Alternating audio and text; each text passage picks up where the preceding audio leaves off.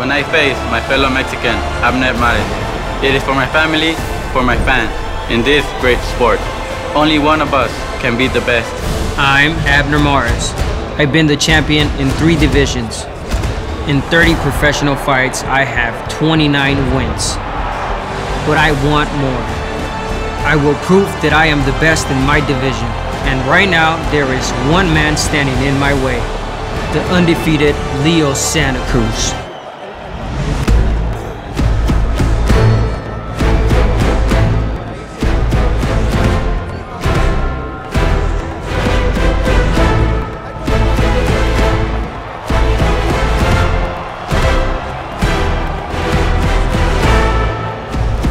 Welcome to Los Angeles, the excitement heartbeat of the Western United States. It is a melting pot of cultures amid the backdrop of Hollywood, the movies, the center of all the major excitement and big sports. Basketball, hockey, baseball, and best of all tonight, boxing. 2 stars destined to meet in this time and place wage a highly anticipated battle that was made for LA at the Staples Center. We welcome you inside. Leo Santa Cruz and Abner Mares will battle for a featherweight championship set for 12 rounds. Mexican raised, Los Angeles made. Hi everybody, I'm Dave Bontempo along with my pal and partner Joey Varner. And Joey, here in Los Angeles, they have been salivating for this fight. Salivating in the streets, salivating outside the arena, and salivating in their seats inside the arena. Dave, here in the arena, the energy is palpable. A lot more on the stake than just a win or a loss for both these 2 fighters. This truly is the battle for Los Angeles. 3-division champion, 2-division champion. They meet up here at 126. The combined record 59-1, 32 knockouts. As you look at Leo Santa Cruz, who is installed as slightly more than a 2-to-1 favorite. And anytime in boxing, if you get odds 2-to-1 or close to even money, this is almost a pick'em fight. It truly is a pick'em, and you got to look at the unspoken truth of the matter here is the only reason Leo Santa Cruz is the favorite in this fight is because of the knockout loss at the hands of Johnny Gonzalez to Abner Mares. Without that loss, an undefeated Abner Mares would definitely be the favorite in this fight. But Leo Santa Cruz, not just the favorite, he's got some other advantages. He's the taller fighter, he's the younger fighter, he's also got a reach advantage. And he's moving up in weight though, and that's what the Mares people are saying. Hey, he's coming up to 126, and that's my territory. He's coming up from 122, and people say, hey, 4 pounds, that's nothing. In this division, that's a lot, and that's the guy holding on at 126. Abner Mares, this guy, actually both fighters for that fact, have never been accused of being in a boring fight, and both the fighters leading into this match promised fight of the year performance tonight. I'll tell you what, you can feel it in the crowd. This crowd is really split 50-50. It's a half Mares crowd, a half Leo Santa Cruz crowd. I think no matter what though, we are all in store for a great treat this evening. Look at this, Mares, a champion at 118, 122, and 126 pounds. Beating guys like Eric Morel and Ponce de Leon. And Santa Cruz, a champion at 118 and 122. He is still a champion at 122 as he comes up at 126 for something called a super championship, which is another version of the belt, so no risk for him. And we're also going to see, to start the show, Hugo Ruiz and Julio Ceja, super bantamweight championship set for 12 rounds, and these are also guys with glittering credentials. Glittering credentials, both fighters heavy-handed, high output, high hard punching. You've got Ruiz, who has 35 wins, 2 losses, but 31 of those victories have come by way of knockout. And in the blue corner on the other side, we've got Julio Ceja, who's got 29 victories, 1 loss, and 26 knockouts. 2 action-packed fighters, and for the little guys, they pack a mean punch. Ceja's only loss came in a bantamweight championship fight to Jamie McDonald, who, that name sound familiar? We're going to see him next week in Texas. We'll be talking more about that throughout the show as the fighters getting warmed up. Ruiz and Ceja. This is what you like to see, the sweat on a guy. Never want to see a man enter the ring cold. Take a look at how Ruiz got here, going back to 2014. And the only loss we mentioned, Koki Kameda, one of his major losses along with Jamie McDonald. Very good portfolio. Absolutely, absolutely. Back in November of 2014, he got the win by the TKO over Medellin. Also a win over Ramon Meas, TKO in March of 2014. Then going back to September of 2013, he decisioned Julio Cesar Miranda, also decision Giovanni Caro, and then we go all the way back to 2012. We see that loss, split decision loss actually to Koki Kameda. And 4 wins since then, and that loss to Kameda was for a 118-pound championship. So got a big win in 2010, which occurred a little before that graphic, a Superfly division victory. So another big win for him was the Miranda one, which you do see there. He's a pro since 2006, record of 35-2, 3 knockouts, and comes in here. Should have a little bit of a reach advantage as well. He's from Los Mochis in Mexico, so this is also all Mexico battle. Not guys made in Mexico and then coming here. These guys still are from Mexico. 2 Mexican purebreds. As we look backstage, we see Julio Cesar Ceja warming up, getting loose, and another one, like Dave pointed out, with Ruiz, sweat on the brow, glistening, looking ready for war tonight. And he's won 5 fights in a row since losing that title bout to McDonald. It also shows you never know what you're going to see when you come in with the judges. Take a look at the last 5 that he's had since the loss. He has been on his game. Absolutely. Back in March, he got a unanimous decision win over Oscar Blanket. Also in November, took out by a knockout Lionel Mark Duran. Also took out Reino Suke with a knockout in April of 2014. In February 2014, he took out Jesus Acosta, also by way of TKO. And going back to October of 13, Juan Jose Montes also tasted the canvas at the hands of Julio Cesar Ceja. And just before that, when you shake your head and you look at what goes on with the judging, in his loss, 113, 115, 114, 114, and then 110, 118. Wow. So you just never know what kind of disparity that you're going to see. And in many of his fights since then, he's been able to take the judges out of it in 26 knockouts and 29 fights. That's one way that you can always be guaranteed you're not going to be surprised by how they are looking at it. So these are the guys who are up next and fighting for an interim 122-pound championship scheduled for 12 rounds. See the record, 35-2 with 30 knockouts, 28-1, 26 knockouts.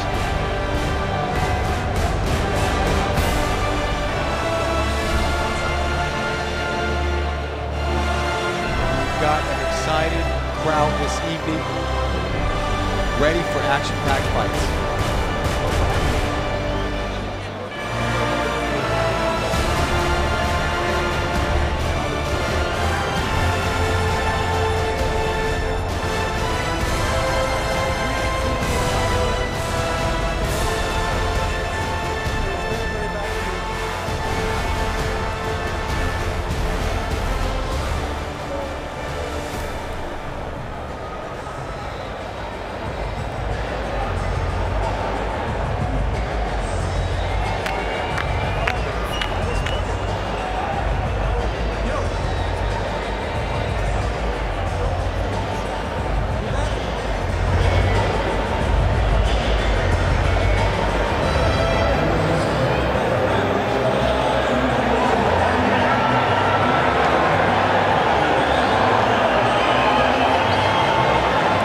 So we're just about getting set to go. Hugo Ruiz and Julio Cesar Ceja, interim super bantamweight championship. These guys are very highly regarded.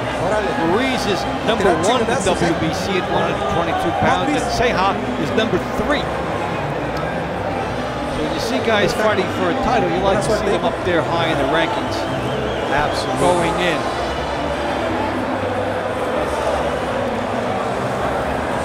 A bit of goodwill from Ruiz. Good crowd. Patito, listo. Deja chequearte, tío. A tirar chingadazos, ¿eh? ¿Traes el mouthpiece? Sí, maestro. Ahí lo traes, me lo deja ver, por favor.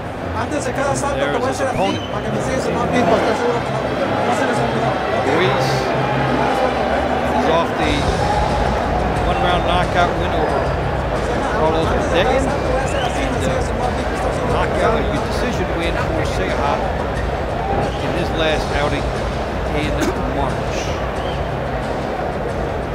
Both coming off good performances.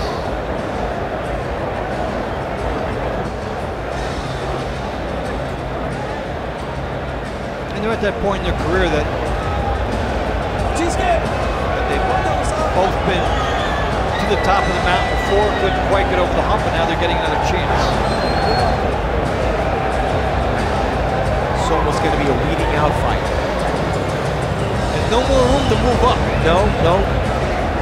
One man will emerge on top of the mountain tonight. Well, you hope. In this division, Santa Cruz is the champion of the division that they're fighting in. Ruiz number 1, Ceja number 3. Guillermo Rigondeaux, champion of this division. Carl Frampton, who we've seen. Saw him in El Paso, champion in this division. It was a good fight, the Frampton fight. It really was. Tasted the canvas in the first round. Got back up, fought on, stopped him.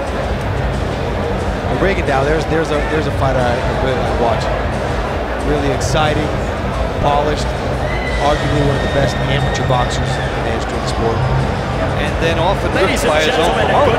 Yeah, because he can't be more exciting. Center here in Los Angeles. Live on ESPN, this is Premier Boxing Champions. The action begins with 12 rounds in the junior featherweight division. The 3 judges ringside are Kathy Leonard, Craig Metcalf, and Alejandro Rochin. And the referee in charge when the bell sounds, Raul Caiz Sr. Introducing first out of the red corner, wearing Los Colores de Mexico. As a professional, his record stands at 29 wins, 26 of those coming by way of knockout, opposite 1 defeat. Representando a Disipan, Mexico. Ladies and gentlemen, damas y caballeros, Julio César Pollito Ceja. Across the ring, his opponent out of the blue corner, wearing the green with the gold trim. His professional record, 35 wins, 31 of those by KO, opposite 2 defeats. Desde Los Mochis, Sinaloa, Mexico. Presentando Hugo Cuatito Ruiz.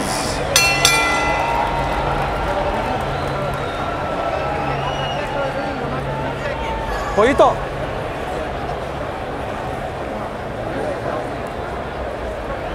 Guate. Ok, caballeros, les di las instrucciones allá abajo. Los golpes aquí van a estar perfectamente bien. Traen el calzón un poquito alto. Cuidado con las cabezas, buena suerte, y a la esquina esperar la campana. Buena suerte a los dos. Well, they understood that. Mexico-based fighters in LA. Here's the tail of the tape. Reach advantage for Ruiz. And age, 28 versus 22. Let's see how the height and reach numbers work for Hugo Ruiz. That's one of our storylines. Listo, Pollito. Going to look at in this fight. Listo, Pate. Dave Bontempo and Joey Varner with you here in Los Angeles, and welcome to the show.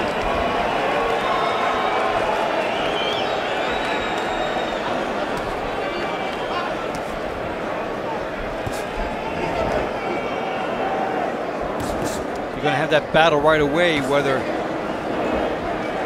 Ruiz can establish that reach, use it well. You saw early Ceja come out with 2 pawing jabs, and Ruiz answered back at a longer distance with a quick snapping jab. just touched his forehead, didn't really pop it. But he did it at a distance that is conducive for him to control the center of the ring and control the action of this fight.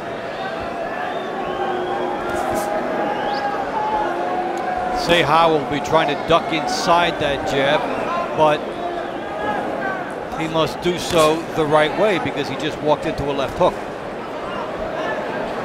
And you've seen Ruiz a couple times cock back and fire that left hook. Crisp, tight, hasn't made contact, but it's been there. Good body shot by Ruiz.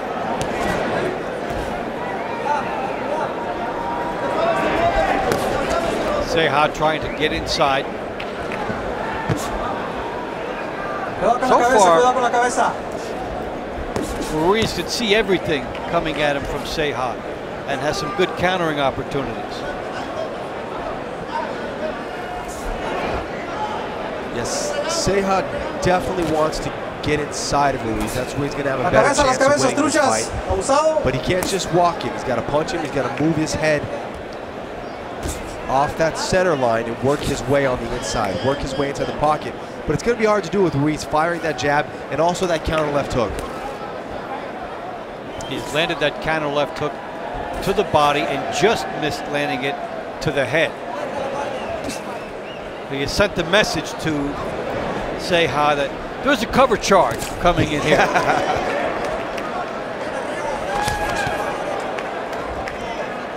And Ceja's connect with those last two punches.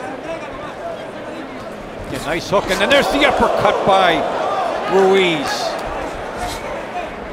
As Ceja moved in to try and parlay what he had done. Beautiful countering opportunity for Ruiz.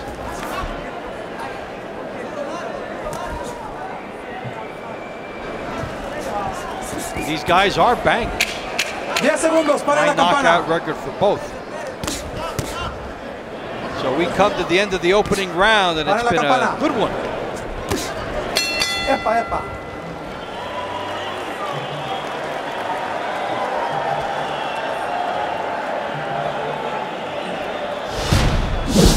And here we take a look back at some of that action, and there's the overhand right from Ceja. Ruiz tries to counter, but Ceja's just outside of distance when he does it. And here we see Ceja coming in. And there Ruiz was trying to hit him with the counter hook, but it was Ceja who got off first and landed his left hook.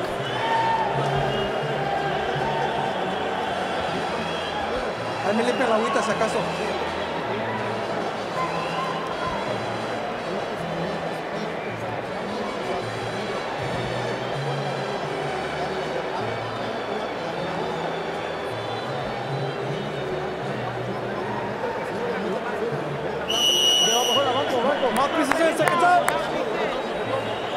A ver, hijo. Guatito. Second round action scheduled for 12. Hugo Ruiz and Julio Cesar Ceja. Good opening round for Ruiz, who's in the darker, more complete green.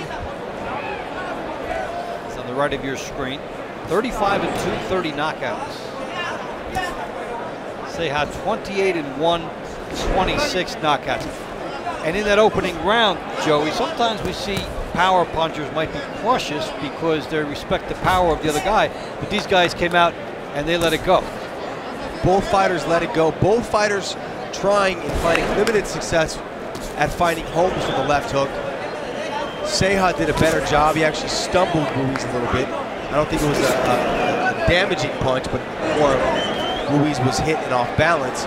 But Ruiz has thrown a couple crisp, sharp left hooks that haven't found their mark yet. But what did find his mark, Dave, was that nice right uppercut. Ruiz did a great job timing Ceja, moving his head right into that center line and snapped it back. And Ceja, who walked into the money punch from a slugger, was able to withstand that. That was a good sign for him because he was drilled right on the button.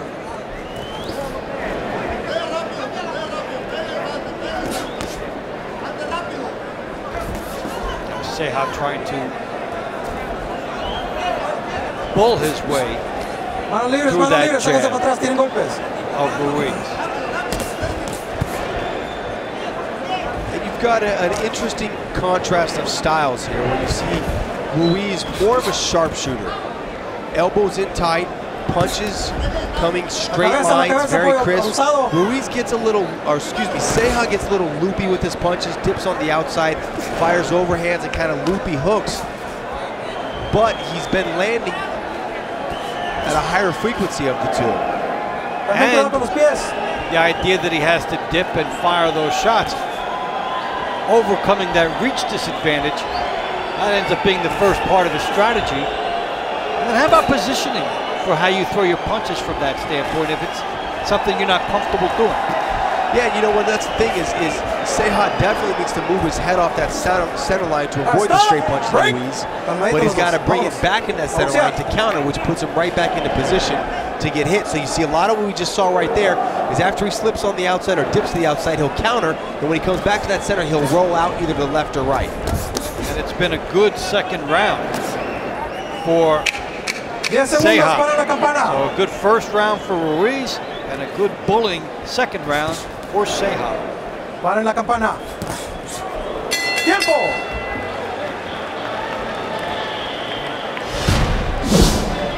And then we take a look back at some action from the previous round. Ruiz, beautiful jab to the body, follows it right upstairs over the left hand of Ceja with a straight right cross, straight to the chin of Ceja.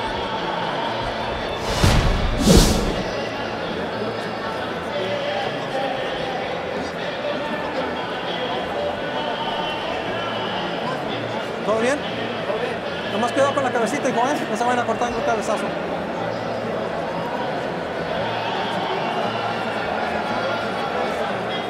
Cuidado con la cabezota, no se vayan a cortar y quítale un poquito la grasa, tiene mucha.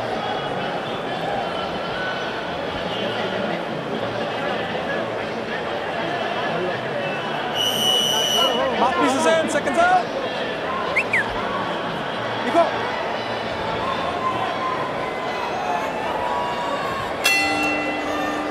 Third round action, Hugo Ruiz and Julio Ceja. Locked up in a good one at 122 pounds.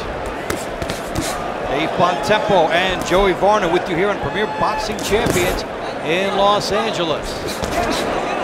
Good matchup of number 1 and number 3 in the WBC's version of the 122-pound champion. Oh, another right uppercut lands inside just after an accidental clash in the heads. Ruiz stopped to kind of touch his forehead and complain about it. Ceja opened up and Ruiz just slipped that right uppercut right up the middle. And Dave, what we're seeing right now is that style matchup we talked about of the straight punches of Ruiz versus the loopy punches of Ceja.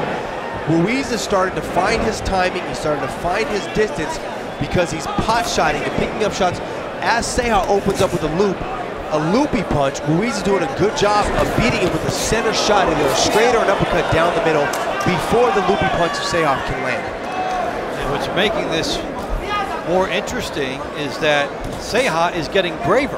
And that's the truth. Every time that he has been countered, that he has been hit, he has been punch coming in, he seems that it brings him alive. He presses the action more. He starts firing more punches and coming harder at Ruiz with the punching onslaught. Left hook by Ceja.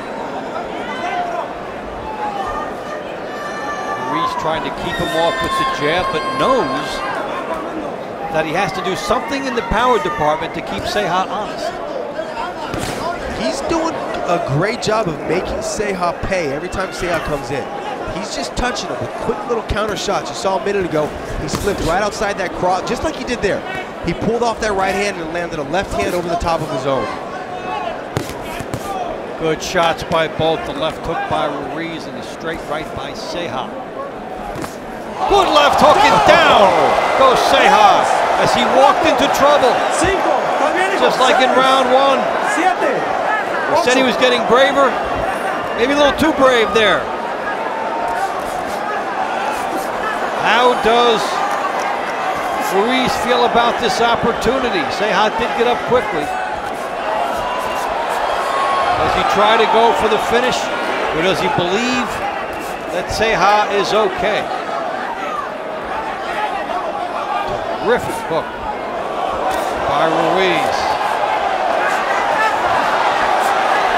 up, Ceja hands down. Dangerous spot and a big right hand by Ruiz.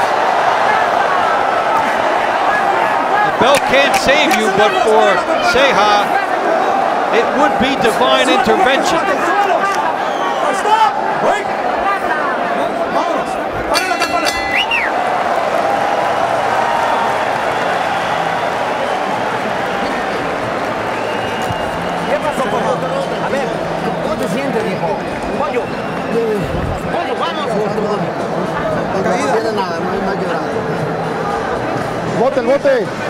Make sure you count the knockdown.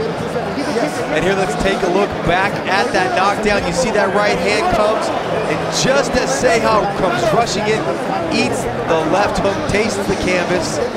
Another look at it here, we see it. And like we talked about in the previous round, Ceja opens up with the loopy punches. It's the shorter, tight punches of Ruiz that make their mark first. Vuélvelo a agarrar. No le des que se reponga. No le des búscalo. Ok, lo que quedamos, viejo. Está bien, vamos. Échale. A ver, Mapis, sácate, atrás.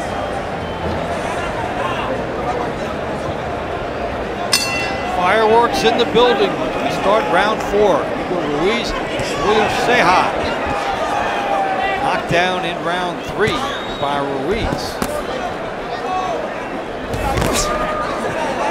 Ceja shrugs it off as if it's yesterday's news.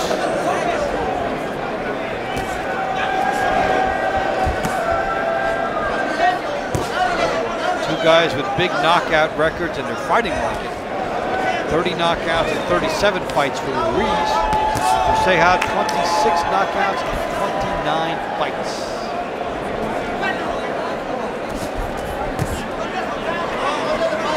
If you take away the punching power of both fighters, the style matchup is very similar to the one we're going to see in our main event. And what I mean is Leo Santa Cruz, you know, is a pressure fighter who throws more loopy punches, and Abner Mares is the more sharp, polished, inside crisp fighter.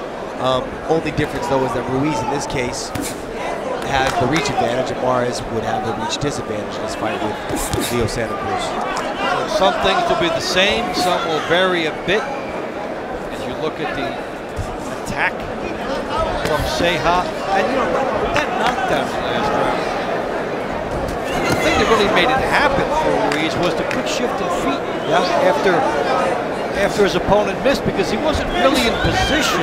He sort of shifted his weight quickly to just get that hook in. Yep.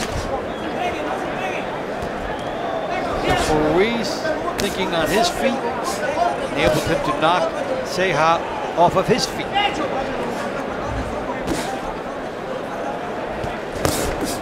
Good hook by Ceja. Ceja not fighting this round like a man who was almost knocked out in the previous. No, he's getting drilled like he did at certain points in that last round. He's opening up, taking his chances. And you know, when you're a slugger, do you know any other way? Right? Look at all the knockouts. 26 knockouts in 29 fights. How do you turn him into a stylist all of a sudden? To a hammer, every problem looks like a nail. It also means that a guy like this is never out of a fight from a power standpoint. And you see Ceja trying to hammer away at Ruiz, but he gets nailed every time he does.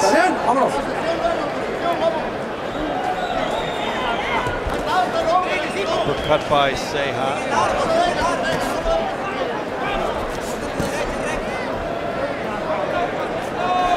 So as we come to the end of round 4, Ceja continues to get drilled, but keeps coming forward. Para la campana. ¡Epa!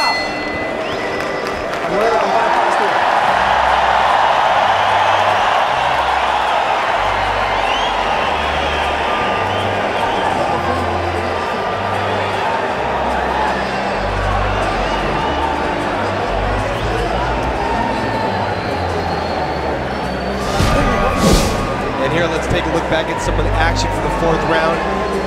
You see Ceja pressing forward. Ruiz doing a good job of countering as he comes in. Nice jab, cross, doubles it up, jab, cross, hook.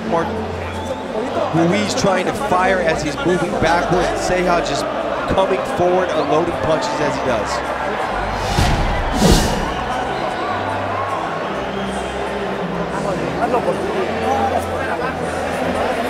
No lo hagas por nada, hazlo por ti. Vamos, vamos, vamos, viejo, vamos, pollo, vamos, viejo. Demuéstralo.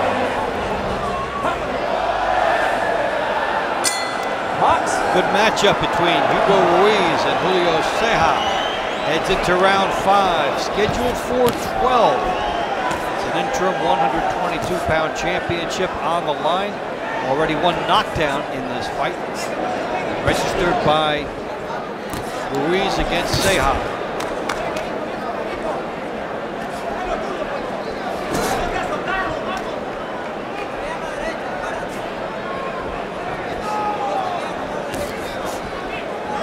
Wild miss here by Ceja. Now he's got the power. How does he effectively get himself in position to maximize his punching opportunities? Well, what he's doing right now to get in position is he's punching into position. But the problem is that every time he's trying to punch into position, he's getting countered and picked apart as he comes in. Another way to do it instead of punching into position is move your head into position, cut Ruiz off, bully Ruiz with your footwork and your head movement into the corner against the ropes. And when you get him there, unleash attack to his body and then go upstairs to the head. But his current strategy is punching his way in, but he's getting picked apart as he does it. A couple of different ways to do it. When guys bob and weave to get inside and then slip to get into punching position, we see some guys, they're in perfect position after they get inside, and some guys, it throws off their positioning by working inside, then they have no shot. Right. And that's one of those things you talked about when Ruiz knocked down Ceja, was that last minute adjustment with his footwork, adjusting his feet. And that's one of the things Ceja's going to have to do when he gets inside, is adjust those feet, keep those feet under you as a punch, but also adjust, make those little split-second adjustments as your distance changes, as your opponent moves. Good paced battle here. Good hook, and down goes Ruiz. You knock me down, I knock you down. What a terrific fight between the number 1 and number 3 contenders at 122. And here comes Ceja thinking this is his opportunity. You don't know how many you're going to get. He opens up, trying to make his case to the referee. Another big hook.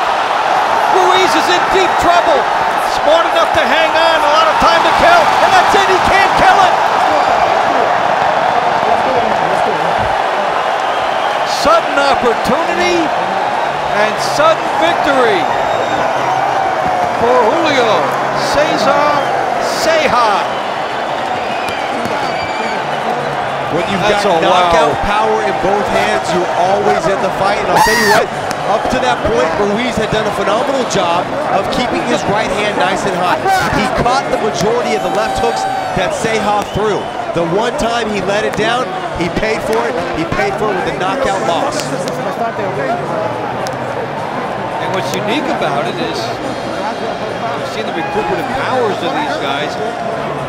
Another 28 seconds. If Ruiz gets through that, maybe that minute helps him. But Ceja smart enough to know that was the window. Well, take nothing away from the punching power of Ceja, but Ruiz didn't make the best defensive decision when he got up from the canvas. Ceja hopped all over Ruiz, and instead of covering, trying to time up here, let's take a look at it. And you see the right hand nice and light. It trade left hooks. The left hook of Ceja finds its mark. It's a money shot. Here's another shot of that same punch. Left hooks trade right on the button, on the chin. You see the jaw snap back. Right hand, left hook finds his mark. Earlier, Ceja got to the punch first. Up until this point, it's been Ruiz landing the punch first. Ceja gets there first, right on the button, sending Ruiz crashing to the canvas. Don't hook with a hooker. And here, this is what I was talking about, Davey B, is as Ruiz gets up from the canvas, Ceja hops all over him, and off instinct probably, Ruiz obliges him to try to start trading back. Instead of covering up, instead of trying to tie him up, instead of trying to buy some more time, he started punching back, which inevitably led to him getting knocked out. I have to adopt what was called the Tommy Hearns philosophy in one of his fights. He was dropped by James Kinchin and he was trying to hold on, and he said, I held on to him like he was my girlfriend. And to buy 30 more seconds, that's what he would have had to do. But that's the beauty of this sport. The window opens, some guys storm through, some guys don't. And Ceja is able to do that. It's going to make our honor roll. Fights on the career boxing champion circuit, at least on the knockouts side. What's really appealing about this matchup is that you had two guys who are punchers, and they decided to fight that way. Yeah. They didn't adjust based on the fact that they could get hit, so they made it a fans fight. Raul Caiz Sr. waves off the bout for your winner by knockout, Julio Cesar Pollito Ceja. There he is being congratulated by WBC President Mauricio Suleiman. He now has that interim belt, 122. Leo Santa Cruz division. So we don't know what interim means. Does it mean Leo wants it back? Does it mean when Mauricio says he gives it back? Right now he's a champion. And what a way to do it. Wow. Coming off the canvas, he tasted the canvas in the third round. He was getting out-punched, he was getting picked apart. Stayed with his attack, he stayed with his pressure. He went to that left hook, he kept firing it, Ruiz hooked with a hooker and went to sleep because of it. Certainly did, and the point you were making, so true. You're not used to being down. You need to hang on for dear life after that. But he was unable to do that, and so it suddenly went against him. Now, it certainly looked like his fight in round 3. Here we see it, there's that counter. It was the left hook of Ruiz, the counter left hook of Ceja that sent Ceja to the canvas. And unlike Ceja later in the round, Ruiz could have put him away. And here we see the 4th round, trading punches. Ceja fresh off the canvas,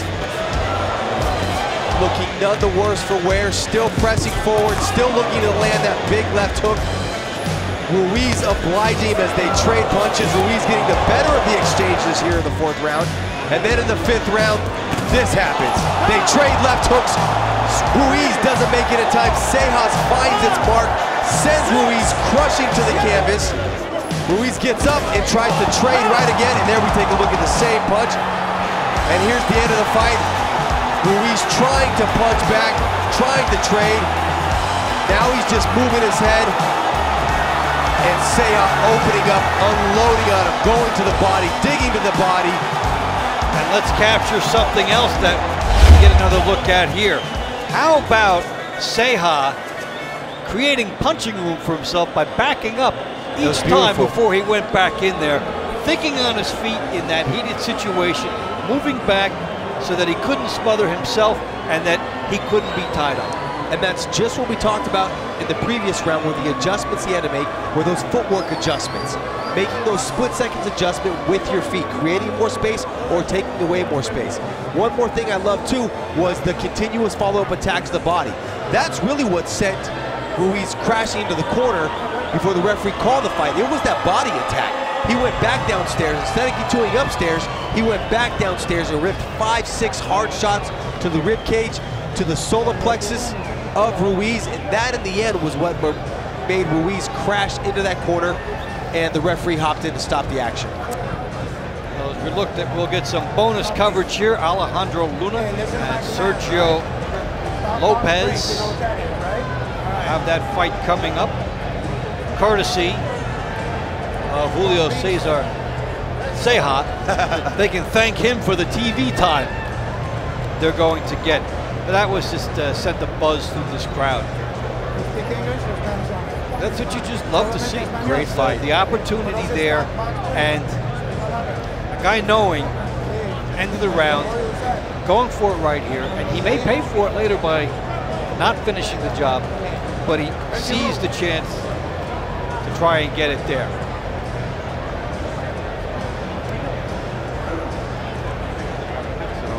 Champion at 122. Live on ESPN from Staples Center, Premier Boxing Champions now features 6 rounds in the lightweight division. The 3 judges scoring ringside are Eddie Hernandez, Pat Russell, and Zachary Young. And the referee in charge when the bell sounds, Dr. Lou Moret.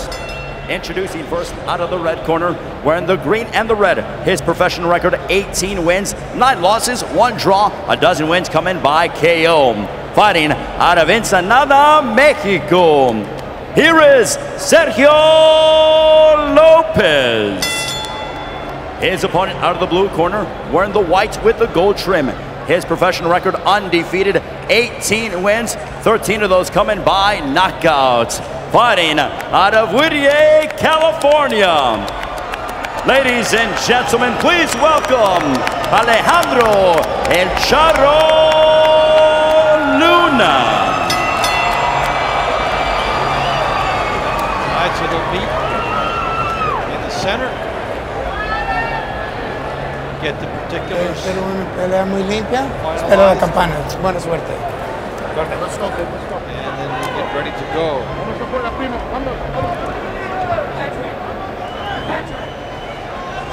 Luna is a pro since 2010. Has a win over Daniel Hata.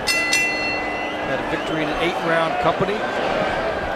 So let's see how these swing fighters take to their task. Luna and Lopez. Lopez more of a journeyman at 18-9.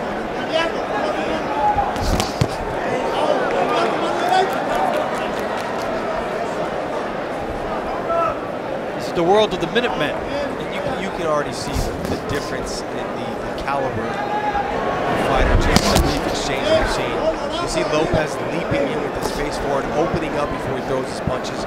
Luna much more compact, polished, hands nice and high, picking his shots.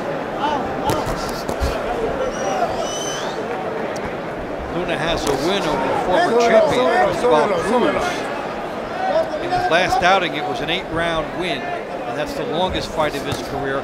Now going from 8 to 6. Which is interesting. Usually after 8, you'd go up to 10. I wonder if that was the opponent. The opponent, maybe to fit into a TV schedule. A couple of those things. If you agree to be a swing fight, maybe you don't get as much money because of the round you fight, but you get better exposure. So all kinds of possibilities there. But these guys, we're expecting to fight maybe an hour from now. Right. After the Mares fight. But then because of the short nature of the previous fight, they get summoned in. Now, how about keeping yourself semi-warmed up, semi-fresh? Which they both managed to do. Yeah, yeah. That's one of the hard things about being that swing bout. You know, you really have to keep getting up every 4 or 5 minutes or reactivating that sweat. Staying literally 5 minutes away from being ready to walk out. You can compare it to other sports. If you're like a relief pitcher in baseball, have to get up, throw just in case it's in. Yeah. A couple innings later, do it again. Exactly.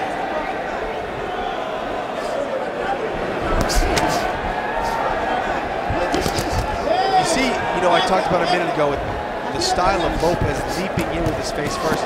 Because of that, we've seen a couple almost clash of heads and an actual clash of heads. Just right there. Good hook.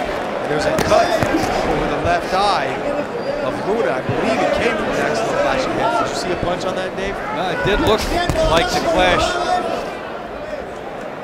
Be interesting to see how it is ruled. Sensitive territory now for Luna early on. And you see blood on the left temple of Lopez, which is where it would be if he headbutted. It has that look. Yes.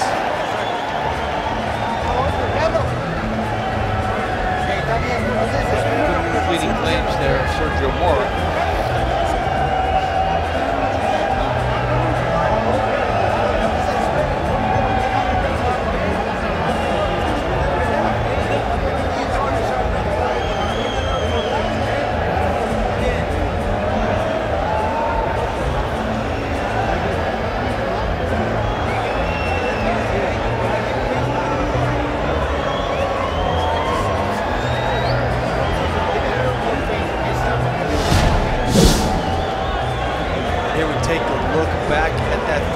There he is. There's the clash of the heads. You see the left temple of Lopez slam into the left temple of Luna. And right away you see that blood come trickling down. Luna touches his temple, acknowledging. He looks at the glove. He actually sees the blood there. Second round action. Alejandro Luna and Sergio Lopez. After you mentioned that clash of heads possibility, we saw it. I jinxed it. Well, you had to point out the chance. Yes. You know, it's just that style of Lopez. He's leaping in with his face. Now with his punches, he's not punching his way in. He's not working out a jab. He's just kind of leaping in. And for some guys, that is the jab. Right hand by Luna.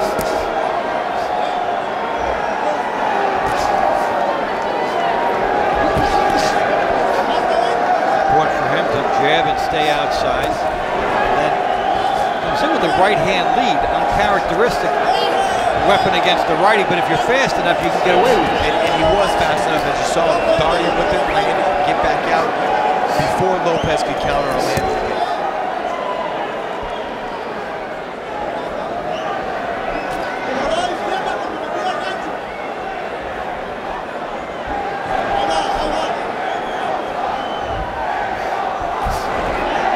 Impression off the bat, though, a big right hand by Luna that is taking a little work to adjust to this style. Yeah, you can see it's a frustrating style. You don't really have a. You know, sometimes the guys who have this awkward style are not polished. It's hard to deal with. It can be frustrating for a fighter. You know, it's hard to get in their rhythm. It's hard to get their timing and their distance down. And a lot of times for the more polished fighter, it doesn't make for the most aesthetically pleasing matchup. Sometimes when they look back, those are the fights they actually gain the most from in terms of character, overcoming frustration. Absolutely. Because here you go for Luna. He's already been in a headbutt situation, being twisted around.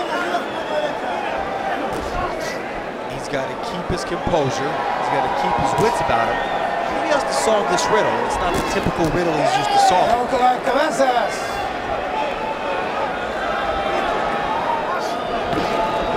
This is not the original opponent either, so comes in later, and you may not have all the scouting you want.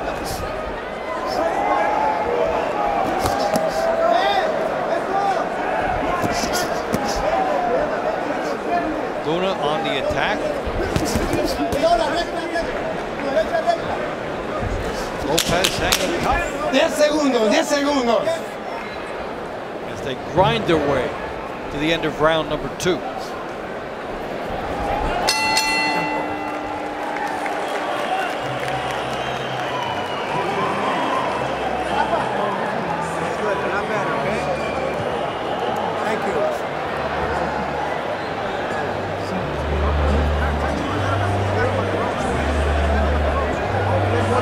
Estás trabajando. Démele arriba. ¿Oíste? No me dio la cortada del equipo.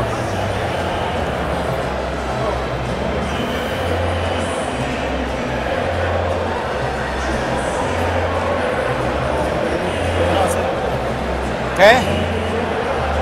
3 golpes. Y súbame la mano derecha. Pero sí. cuando la termine de combinación, otra con el ópero con el recto. No quiero.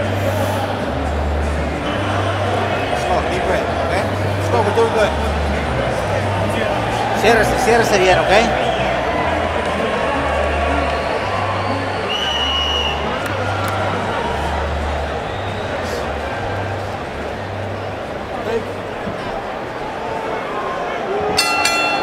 get ready for round 3. Alejandro Luna and Sergio Lopez in the lightweight division, scheduled 4-6. Dave Bontempo and Joey Varner with you from Los Angeles on Premier Boxing Champions. Leo Santa Cruz and Abner Mares is after this. Luna's cracking Lopez with solid shots. I just don't think he has enough pop in his punch to put Lopez to sleep. He's landed some just solid, stiff left hands that you can hear. We're 10 feet away from the ring and you hear him cracking, but you don't see the legs of Lopez buckling. You don't see the neck or the head of Lopez snapping back. Now you can work on things, but you really can't give it that power. No, you can try to develop the power you're given, but some guys just aren't built, born with that sleep in their fist. And as I say it, he puts a touch of sleep on the chin of Lopez, who's gallantly trying to fight back. Definitely you saw the legs buckle. But Luna smothered himself in there. Just like we saw in that previous fight when Ceja had Ruiz hurt, he created a little space for himself. Did not smother himself. He did not smother himself. And here when Luna had Lopez hurt, he smothered him. You need to take that half step back, keep that distance right for him to land those solid power punches.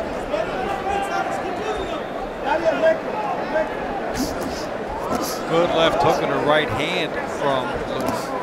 Now he's had an interesting point in his career about the power label on him. 18-0, 13 knockouts. What type of power rating on a 1 to 10 scale would you give him at this point? Well, you got a guy in Lopez who's been beaten 9 times, who has 18 wins as well. I wouldn't consider him, a stern test, and he's cracked him with some really hard shots throughout this fight. It hasn't dropped him. We saw him wobble a little bit. You hear it. You heard that right hand crack. But look at the legs of Lopez. Look at the eyes of Lopez. Look at the posture.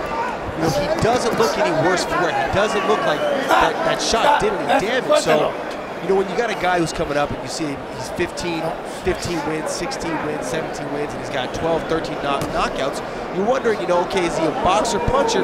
But then as he gets to the 18, 19, 20 wins, where they start stepping up the competition, the challenge, but those knockouts, they still remain at 12, 10. He's just not a heavy-handed fighter. As we get to the halfway mark of this one. Tempo!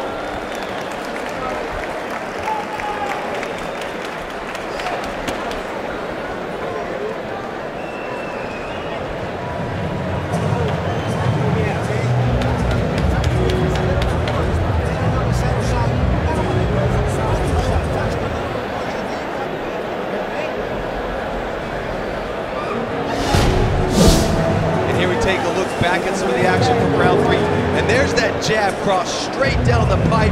Luna cracks Lopez with it. You see Lopez legs buckle. He does the icky shuffle for a second, and there another right hand just snaps back the head of Lopez. But you look at Lopez, he ate that and he came right back. He fired with the left hook right away. Eyes clear, composure about him, legs under him.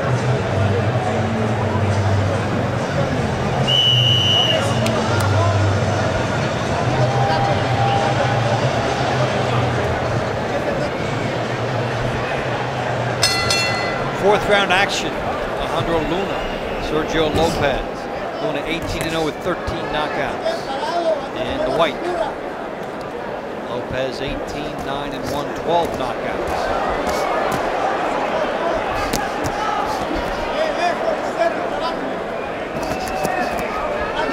Coming out hard this round, harder than he has before. And he senses something. He's really going after Lopez, trying to put his power shots together. Trying to put on a show here, and he may do it. He finishes the job. It was the body shot that started it. You saw him unloading. He hit with the left hand straight to that body. Lopez kind of just shelled up and froze right there. And then Luna just unloads, continues the barrage, the beat down until the referee's forced to to stop the fight. That was a nice argument in favor of being more of a puncher than a boxer, because we're on the cusp with him. On the cusp.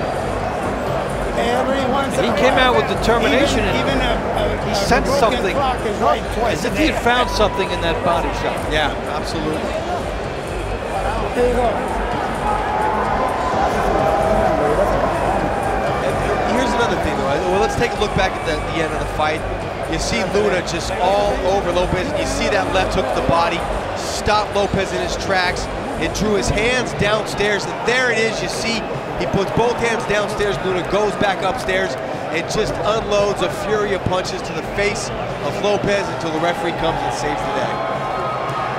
And he had distance going for him when he started to pour through those shots.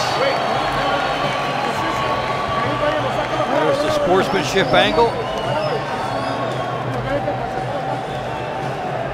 Will now go to ladies and gentlemen. 19-0. Ladies and gentlemen. 14 KOs. Ladies and gentlemen, the end comes at 34 seconds of the fourth round. Referee in charge, Dr. Lou Moret, waves off the bout for your winner by knockouts and still undefeated, Alejandro Encharo Luna. TKO victory as the referee stopped it. And so Luna puts on a good show. Well, you know, we talked about punching power, and I referenced sleep in the fist, pop in the punch, a knockout artist, that he may not be, but there's another kind of power. It's that overwhelming power. It's the barrage of punches that slowly break an opponent down. Luna demonstrated he does have that kind of punching power here tonight. What he can do with it, how far it will carry him, time will tell. Depending on the matchup, the situation, and how much he develops as a fighter, this 23-year-old. Nice win for him.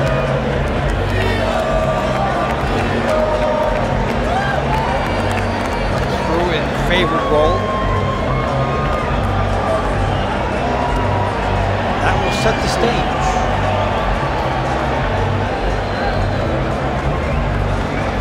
One they've been waiting for.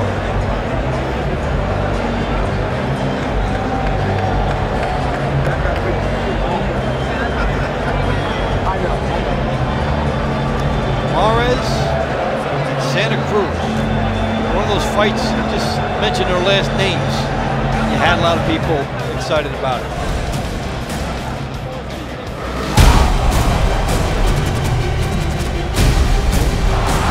Some of their highlights.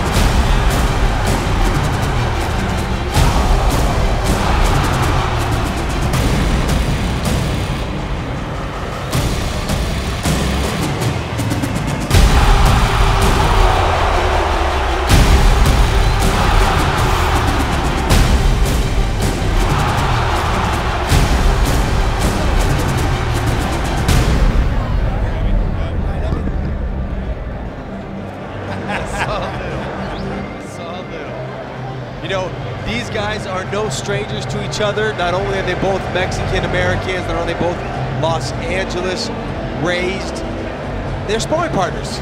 They actually had about 30 rounds history sparring together. Leo Santa Cruz actually said after that experience of sparring with Abner Mares, he actually started asking for that fight. They told him, no, you're not good enough, you're not a big enough name. But he said he's been calling out Mares for the last 3 years. Mares says for the last year, I've been calling out Leo Santa Cruz. Well, both men, they get their wish tonight. No one needs to call anyone out. They can't even agree on who was called out. Yeah, right. Just like, you know, they can't agree on the spar. Yeah, exactly. They both won that. Abner Mares, 29-1-1, represented Mexico at the 2004 Olympics. Lost in his first fight there. He is 5-1-1 in world title fights and trained by Ignacio Beristain, who has also had Juan Manuel and Rafael Marquez. And this trainer is in the World Boxing Hall of Fame. So Beristain also had Oscar De La Hoya and Johnny Gonzalez.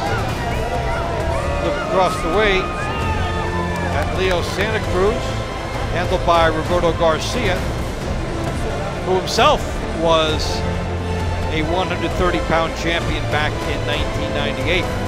Santa Cruz is 7-0 with 3 knockouts in world title fights, 5-0 with 4 knockouts against champions: Jose Lopez, Eric Morel, Alexander Munoz, Christian Mahares, and Victor Terrazas. That's a good group of guys to have a 5-0 record against. Not bad at all. Considers himself a relentless type of a puncher, more in line with what he believes the Mexican fans want.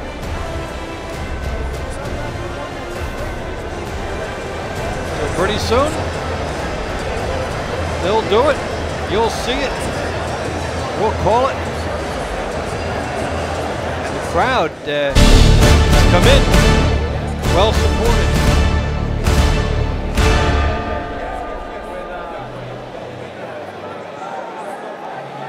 Leo Santa Cruz vintage work.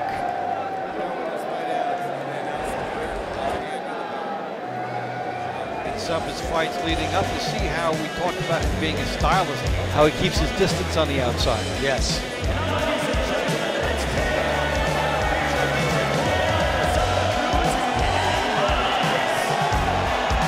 Will he be able to keep that distance tonight and control matters? He uses his credentials well, and you see part of the journey that got him here. He's got the unanimous win over Cayetano, knockout over Ruiz, knockout over Roman, knockout over Mares, unanimous decision, over Mares, and unanimous decision over Ceja. Comes in off of that unanimous decision victory in his last. Santa Cruz has been cruising. Minus 225 on the line, so plenty more than a 2-to-1 favorite.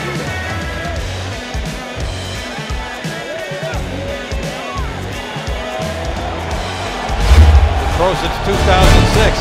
Abner Mares is a pro since 2005.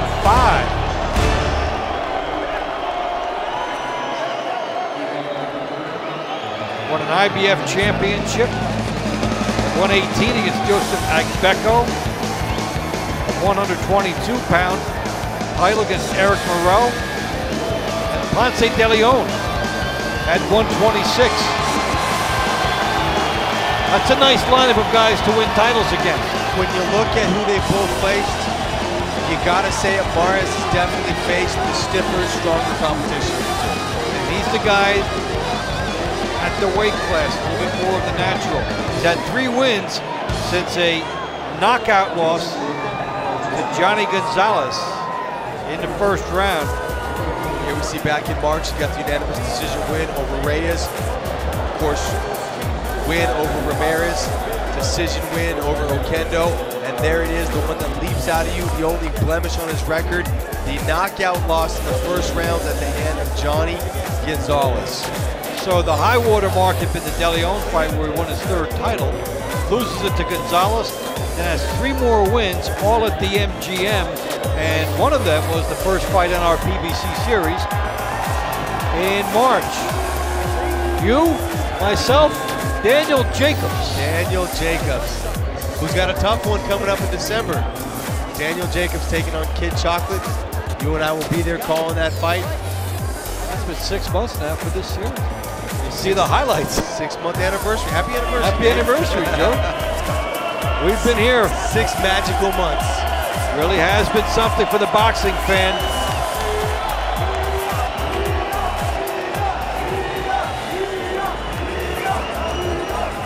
An upset win, title changing hands a couple weeks ago.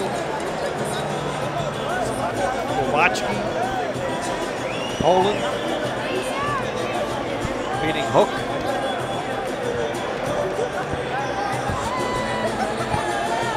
See Jamie McDonald again next week in Texas, where he said he'd never go back after we were stuck there. In Hidalgo in May. I'll tell you what, that Glowacki fight, for me, that's definitely a candidate for fight of the year. It really was.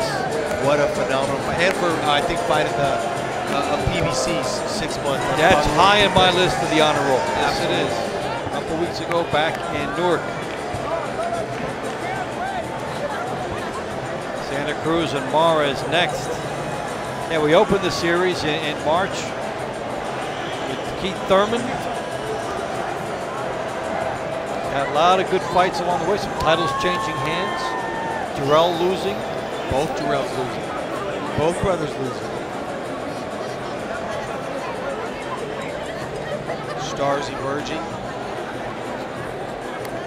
And that last fight, I mean, the first fight, Hugo Ruiz and Ceja. Wow, that was an awesome fight. That definitely goes on the honor roll list as well. That's two guys who were highly ranked and both sluggers, and they fought that way.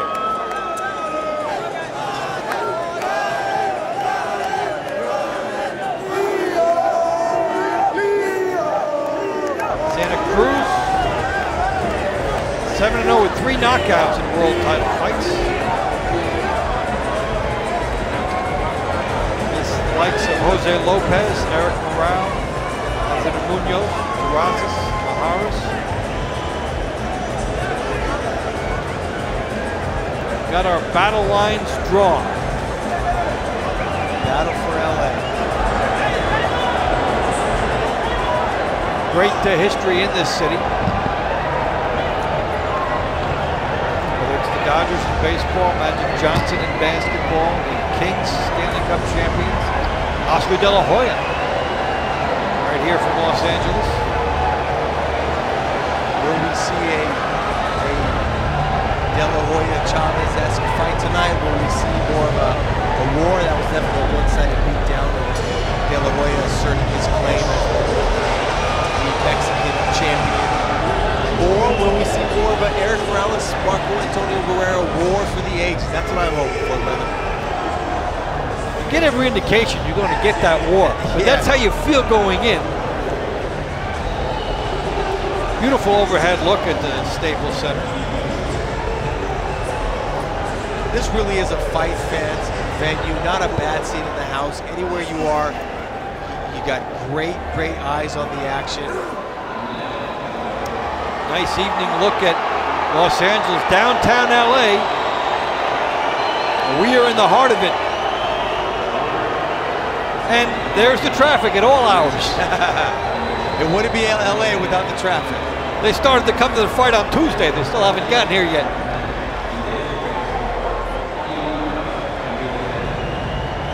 That song, LA is a great big freeway. Once you get here, thousands here tonight.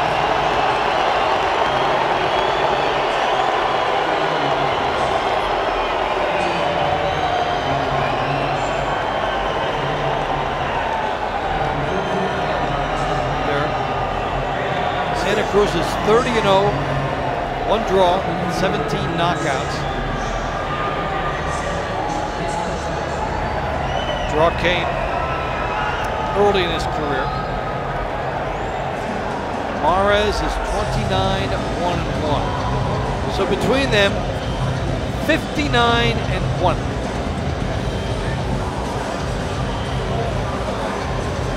That's a featherweight championship. 126 pounds. What about the weight? Now Santa Cruz is the favorite, but he's coming up to 26. Coming up to 26. Talk about that factor. Now we're going to see, you know, what do you call him? We talked about punching power in the previous fight. I definitely wouldn't call him a knockout artist. I think he's a volume puncher, but how much pop that volume will have, we're going to find out moving up in a weight class. I know that moving up and not being a big puncher, I think plays into the confidence of Abner Mares, who I don't care who you are, when you get starts like he got starts by Johnny Gonzalez, the knockout is always in the back of your head. So I think he'll come in here a little more confident, knowing that he doesn't have to face someone with that much devastating one-punch power. Said never goes away. Daniel Jacobs, who worked with us on our first show, Okay, he was knocked out, then went on and won a championship. What are the kinds of things a guy has to put away and put out of his mind to get that at least far enough in his mind that he can go on and win a championship after? Well, you know, you talked about Daniel Jacobs, and you remember in his last fight against Sergio Mora, he won by knockout, but those memories came flooding back in us because he got dropped in that second round. You know, so I think it's always in the back of your mind how prevalent it is, how far away it is.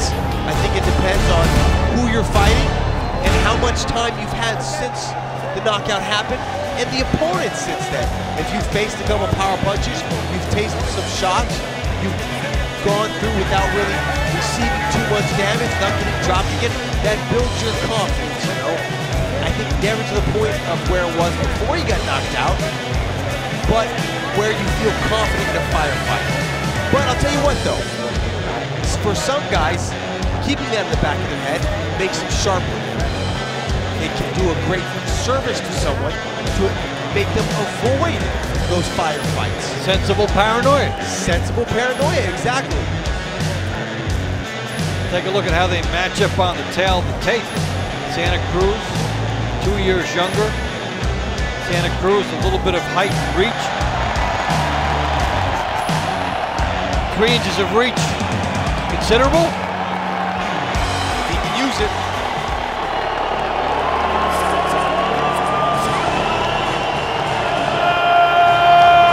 Mares.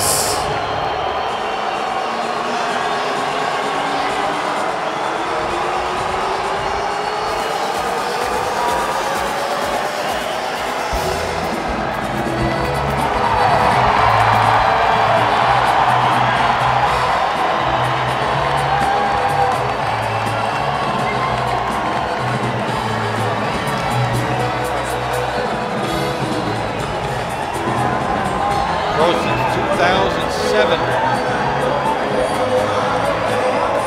Champion at 18, 22,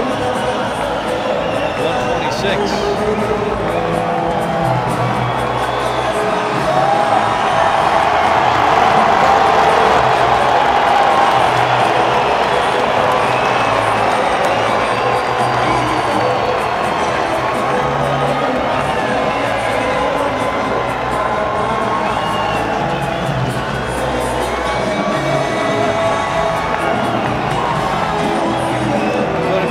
First, get your money's worth. You have to wait on the other guy.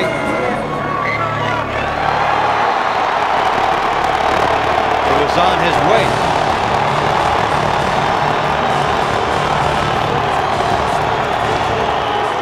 Heading to the ring, Leo, el famoso Terremoto Santa Cruz.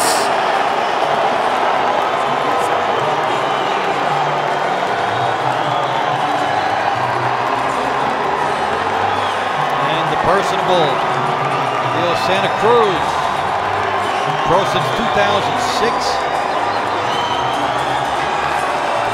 Draw was in his second pro fight. It was a 4-rounder. Won a youth championship, IBF title at 118 against Buzi Malinga. Something like 1,350 punches in that fight.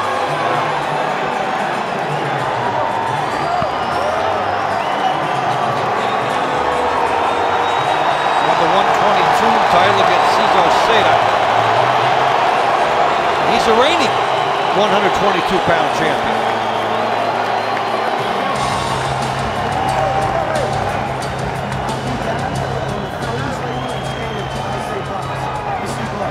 From the Staples Center here in Los Angeles, Premier Boxing Champions now presents the main event live on ESPN.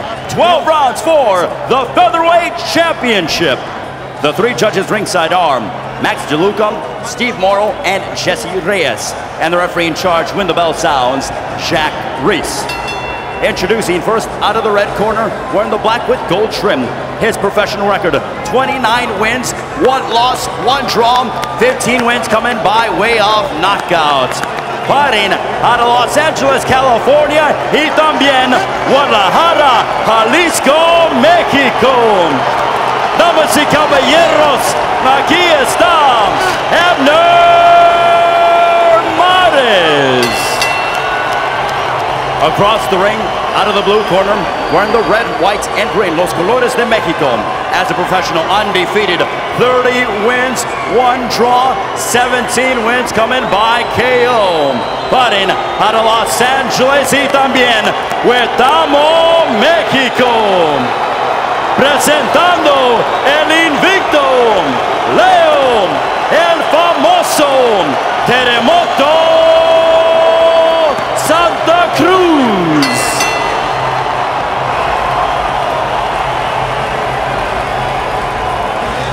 Good crowd. Not just the bottom level either.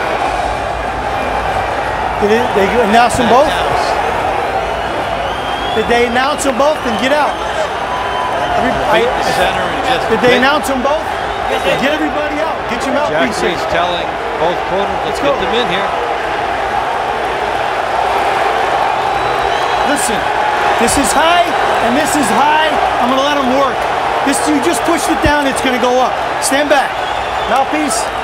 Mouthpiece. I gave you both instruction. Listen, obey my command at all time. Protect yourself. Fight hard, but fight clean. Good luck. Goosebumps? I was just thinking that myself, brother. I've got the feeling we're in store for something special.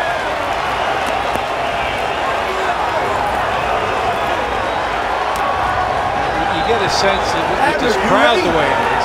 You ready? They won't let them fight anything but a war. But let's see. They come right out. Here comes Mares in on Santa Cruz. Pull your hand out, Abner. Leo, let him go, Leo. Jack Ruiz trying to let them work out of it. When I say let him go, let him go. Box. Doesn't want to be too busy in this fight. Here comes Abner Mares on the inside. Abner is already holding a lot. He's punching into a tie-up. Swarming and then grabbing. Swarm and then grab. This is a situation where if you're Mares, I understand, like but you're bending forward. this particular style of the referee who lets you work a little bit on the inside. Absolutely. And if you're Leo Santa Cruz, you want quicker separation. Here comes Mares right off the bat. Santa Cruz blocking a lot, and many of Mares' shots going wide. But he's busy, he's throwing, he's beating on the arms, he's bullying Santa Cruz, and that's what the judges are going to see right now. Step back. This crowd is into it.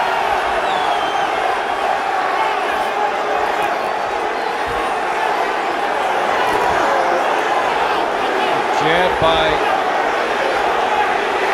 Mares on the outside. Takes a hook, it keeps coming forward. Now, you see how he can get clipped also, and you see how wide his shots are. Separate. Opening round of 12 of Premier Boxing Champions. Dave Bontempo and Joey Varner with you from the Staples Center in Los Angeles. Good right hand by Mares. A highly charged atmosphere. The Santa Cruz faithful get a chance to weigh in. Good right hand by Mares. Mares was waving him on, he's calling him in, keep coming, keep coming. Santa Cruz comes and runs right into an overhand right. Body shots by Mares. Santa Cruz holding on. This is the fight Mares has to fight to win. He's got to smother Santa Cruz. He can't let Santa Cruz control the distance or fight My his break. range. Step away from each other. Santa Cruz tries to operate from outside. The message from Mares could have been, I don't care about your stinking reach advantage. I'll bully you.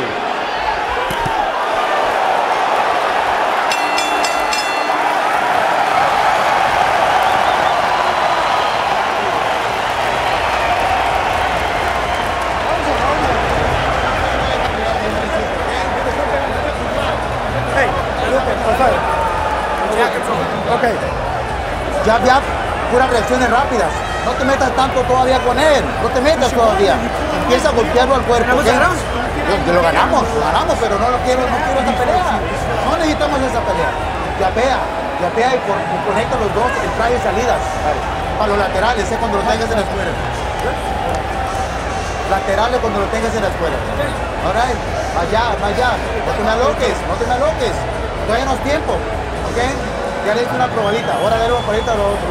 Le vamos a pelear diferente. ¿Ok? Vamos. Ya. Okay. 1, 2, 1, 2. Come on. Stay in the corner, please.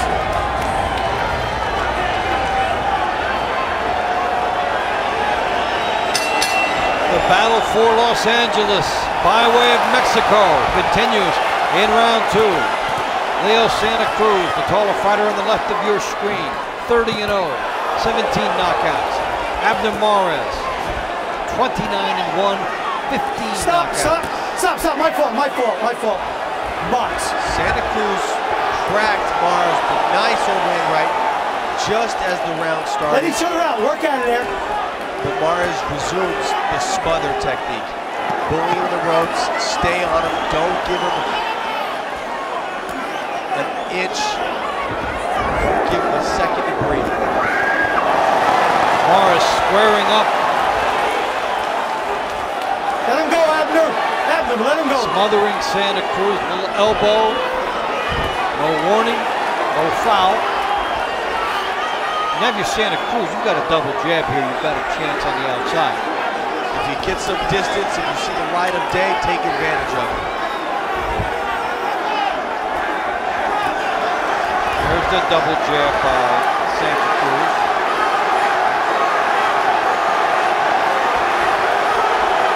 This crowd is electric. Stop! My break, step out. It's Leo Santa Cruz who's moving up in weight, but when you see the two men side by side, he looks like the bigger fighter. Certainly the taller fighter, as he's trying to utilize that. Even in the shoulders. The shoulders look a little bigger, a little broader.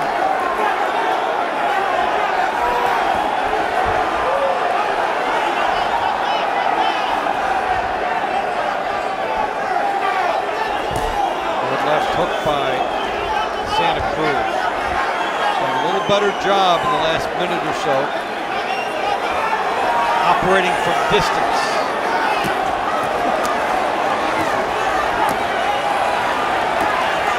What about the pace that Mares is setting? It's a pace that I believe both Stop! fighters Nobody can punch! keep up this entire fight. They're Step back. action fighters. You know, when we were talking about the last 5 fights, you touched on Santa Cruz throwing 1,300 punches in a previous fight. This is a pace that both fighters can maintain and keep for 12 rounds.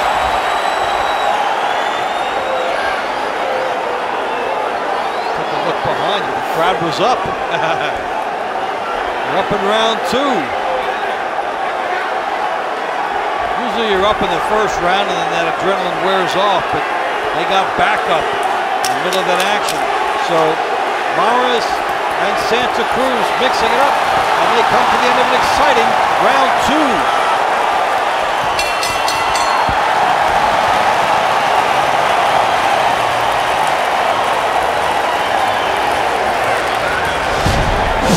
Back at some of the action, you see Mares has Santa Cruz buried against the ropes. He's digging to the body, but Santa Cruz opens back up with his own body attack, reverses Mares. And there's that jab. You see Santa Cruz jabbing in the distance, but Mares just biting down on his mouthpiece, squaring up and firing rapid shots in succession. Estás ganando los rounds, pero estamos haciendo una guerra y no quiero una guerra. Quiero que tengas la calidad de boxeador que eres. Pero el paquerío cuando se vaya a pasar, pero tíraselos aquí. Le van a pegar en la cresta. Hey, ese vato se pendejó por estar haciendo bolsa. Ahorita nomás te le envías a mover y así sacan los chingados. Sácalo así por fuera.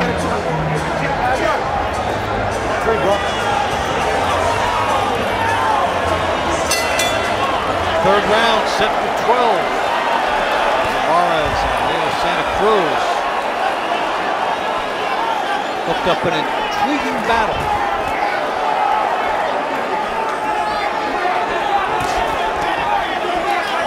Featherweight championship bout.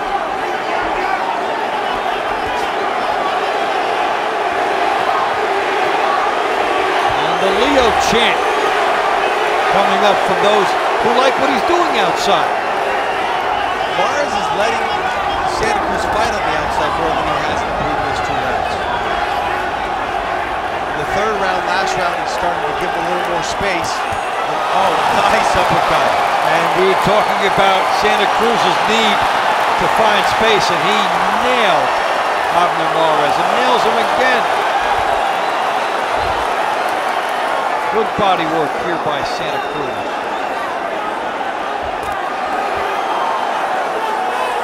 Stop, stop, stop, break.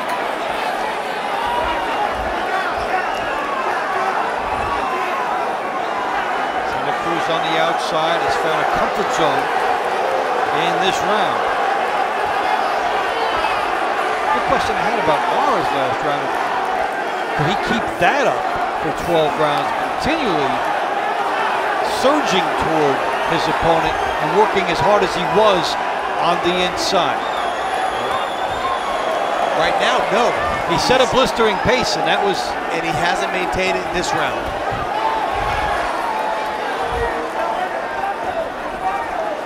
If he could maintain that pace, that's the recipe to win this fight. But you see him even easing off the gas pedal, staying in the range of Leo Santa Cruz, not doing that bull rush blitzkrieg forward that he did through the first 2 rounds. That saw him with some success. Got to think that the adrenaline of this crowd propelled him to come out and sprint a little bit in those first 2 rounds. He's walked into some uppercuts in this round too, a lot. He's coming in straight forward, chin up. I got an accidental butt with a little blood, little bit of blood. All right? Right, there you go. The fighter, he's got marked with his body language, looks for a call and gets it. Very important to note because the fight is official after 4 rounds. Stop, separate. Mark, also he's got a cut from the same butt on his left eye. And what Jack Ruiz is indicating is if those cuts would end this fight after the 4th round, then you'd go to the scorecards to determine a winner. There would not be a knockout victory. And they open it up.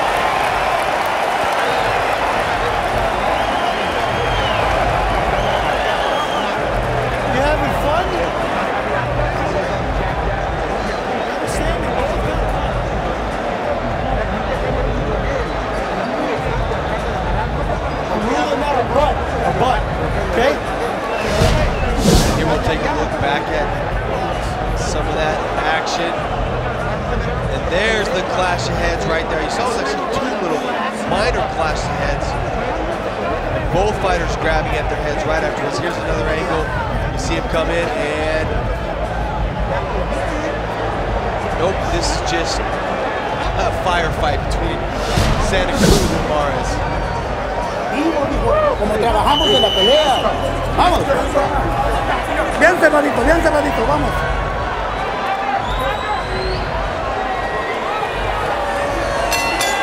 As we start round 4 between Abner Mares and Leo Santa Cruz, as you looked on the replay with both fighters signaling they had been headbutted, it's important to them that a call was made. Absolutely.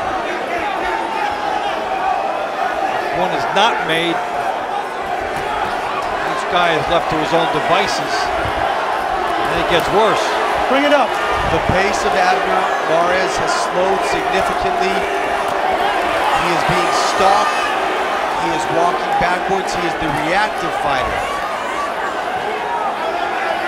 He's not as effective and efficient being the reactive fighter. He's best when he gets off first and dictates that pace. He's waiting for Santa Cruz, letting Santa Cruz walk him down, stalk him, and trying to counter Santa Cruz coming in. Mares, you could argue, fighting on pure emotion in those first 2 rounds. And then a Santa Cruz that stabilizes and gets this back into the technical battle he wants. Stop, stop, separate.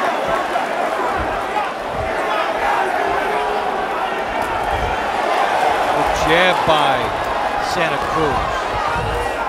Stop. Heads come together again. Step away from each other, step back. Box.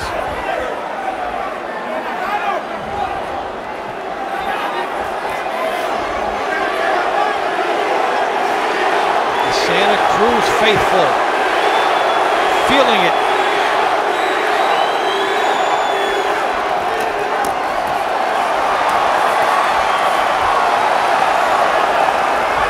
Good work on the outside by him. Santa Cruz is definitely getting the better of the exchanges. Stop, Leo. Him in the kidney. Relax. Box.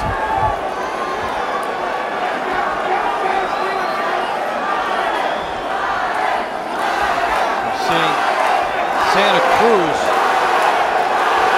able to impose his style over Mares. Leo, let him go, Leo. Stop, stop, stop. That's you. It's you holding on.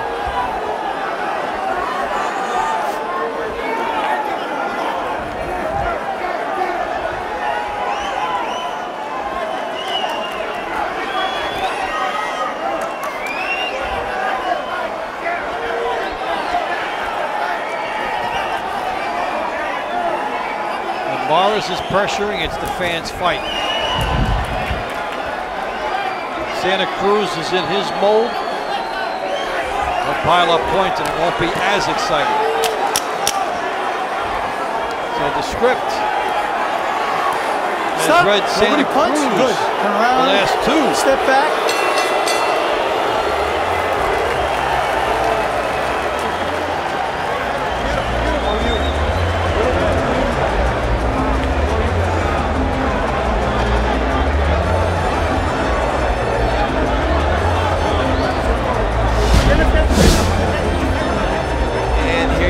Abner Mares firing, ripping up nice body shots.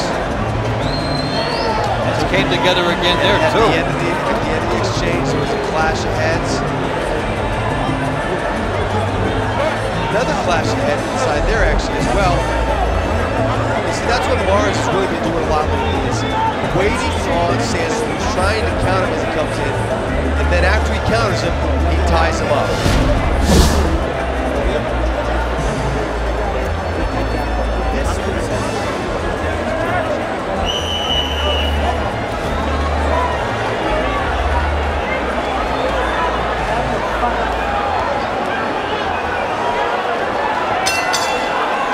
Round 5, Abner Mares, Leo Santa Cruz fighting for featherweight championship. Dave Bontempo and Joey Varner with you at the Staples Center and Premier Boxing Champions. I batted through 4. How are you seeing this? Through 4 rounds, I've got it 3 rounds to 1, 39-37, Leo Santa Cruz.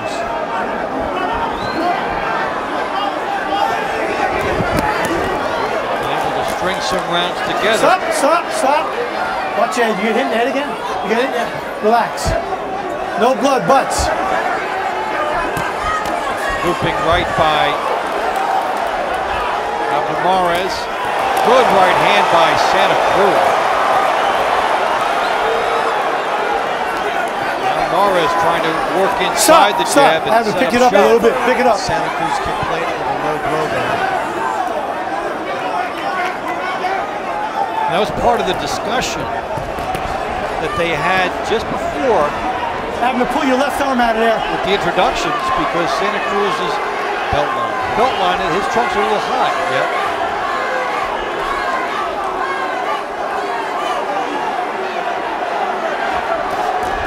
Mares tried to time a right hand on Santa Cruz. It just missed. Right hand by Santa Cruz. Stop. Separate. Let him go. The thing with Mares now is he's relying too much on landing a big power punch. He's got 31 fights and 15 knockouts. He's not a big knockout artist. He's not a power puncher. What found him success in that first round was that get off first and smother Santa Cruz. Don't wait for Santa Cruz to counter. He's waiting and he's getting picked apart. He took away the play in the opening round by Stop, both you guys. smothering Santa Cruz, taking away the jab by being on the inside. But like you touched on, can he maintain that? Like he did for about a round and a half. Yeah, exactly. And now he's in a situation where, hey, these guys in so many respects are mirror image fighters in terms of their, not only who they're representing, but they're both moderate punchers, maybe a little bit up over that, but they're not one-punch guys. Right. So they can't be in that must-KO territory.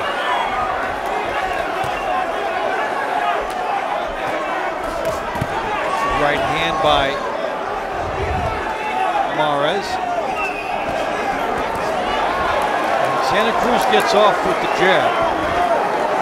See what a different problem that Mares has as we come to the end of round number 5.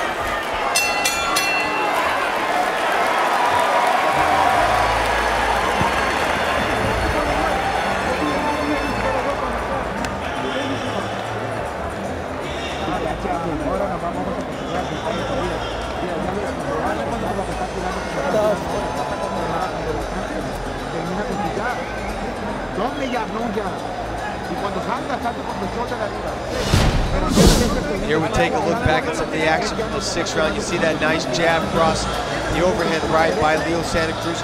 Mares opens, counters with some nice body work. And there it is again, right over the top. Mares trying to find back, nothing really landing clear. Both fighters kind of just biting down on their mouthpiece and trading right at this point. But it was that nice jab, overhand right by Leo Santa Cruz that started that engagement. Mares took it and came right back.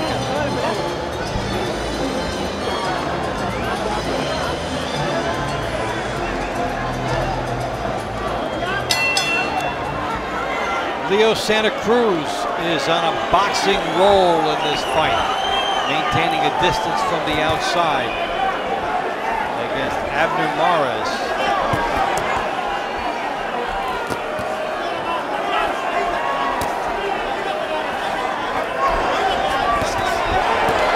Hook here by Santa Cruz. Stop! Good turn by Santa Cruz. When you tie it up like that, don't hit him. You okay? Good, box. But he hit him off of that and gets a semi-warning.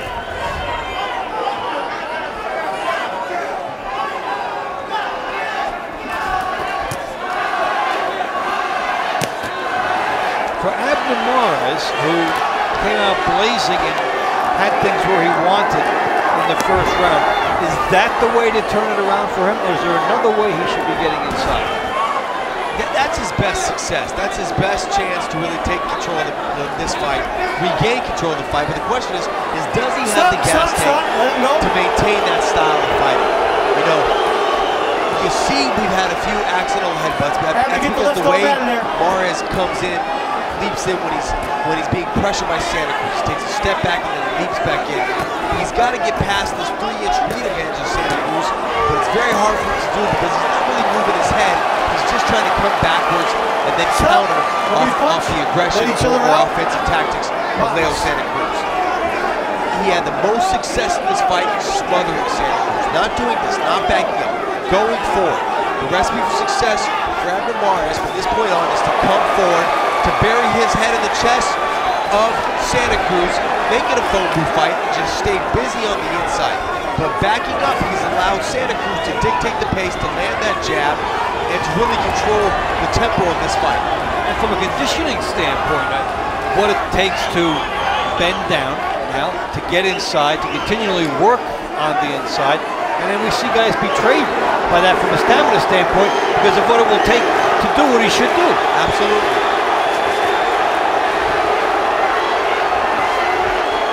Santa Cruz on the outside, saying, I like this fight where it is. Let the crowd be enthusiastic but not electric. And I'm boxing well. Abner Mares just doesn't have the pop in his punch to fight this kind of fight right now. To try to counter Santa Cruz coming in and landing big shots. He's not hurting him. He doesn't have enough power to hurt him. But, as we talked about, a little bit of a gas problem. Talk about that more in the second half of this fight.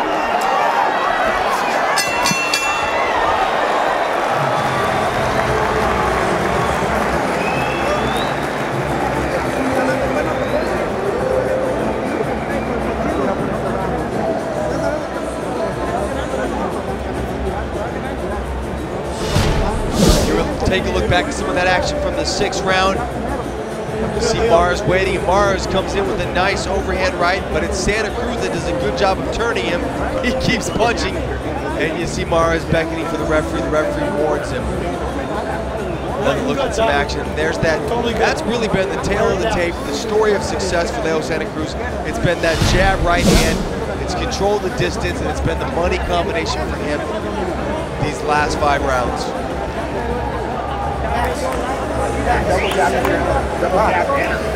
Double jab, amigo, double jab. Estamos bien, este round está respetado.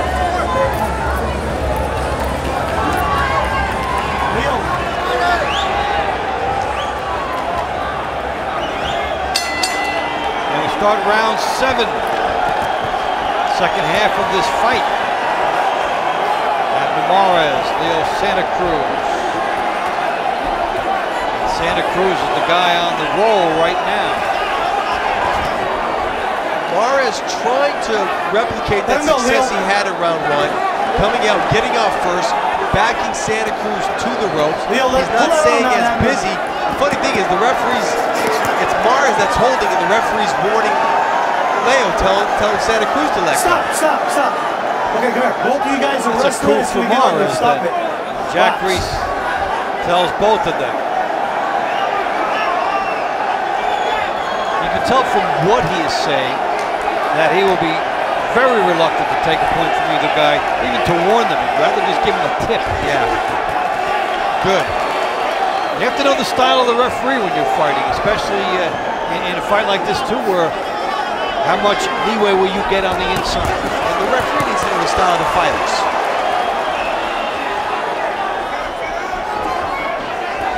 And to understand that this is a boxer on the outside versus a puncher on the inside. Exactly. And let them do their business. Exactly. Good hook by Santa Cruz. Mares comes in, the heads come in. Pull out of there, pull out. Come on, pull your arm out, Abner.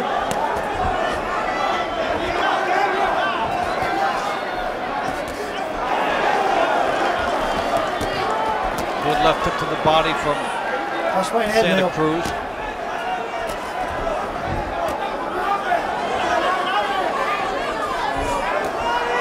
Mares has the fight tactically where he wants. Stop, my break, step away but he has from to each work other. there. Box. Some nice little footwork from Leo Santa Cruz, but nullified by Abner Mares getting that underhook and really just kind of hanging on to him as he moves. Good work on the inside by Mares. Perhaps he's gotten a second wind in round 7. Now a little bit more assertiveness, trying to get to Santa Cruz.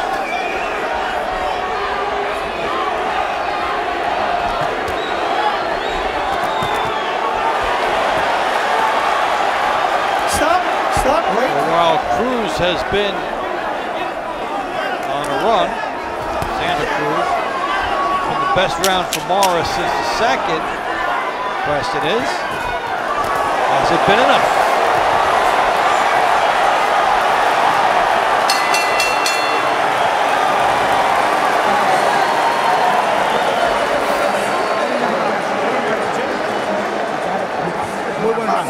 Respira profundo, Mario. ¿Cómo te sientes? Bueno, vamos ganando. No te confíes. No vuelvas a aventarte. Trata de trabajar tu jab. And here, let's take a look back at some action from the 7th round. And you see Mares doing a good job of staying busy in the pocket. Santa Cruz following up, clipping on the way out. Another accidental headbutt. But you see both these fighters biting down on their mouthpieces, squaring up, and obliging one another to just trade rapid-fire succession body shots.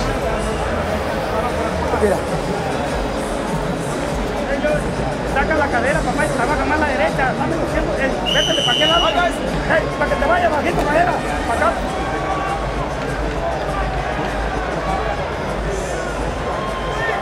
Abner. It's been a good run for the favorite, Leo Santa Cruz, on the right of your screen, against Abner Mares, WBA featherweight champion. Get your arm out of there, Abner. Career boxing champions. Dave Bontempo and go, Joey Leo. Varner Abner. with you from the Staples Center. Remember how electric this crowd was when the fight started, when the fighters Abner, pull the arm out, Abner. and they came out and Mares was doing well.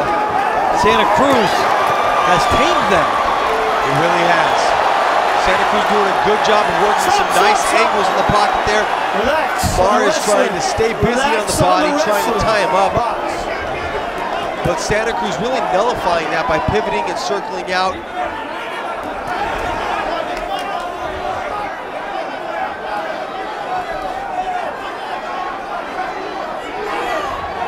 And now a battle of the jabs in which Santa Cruz has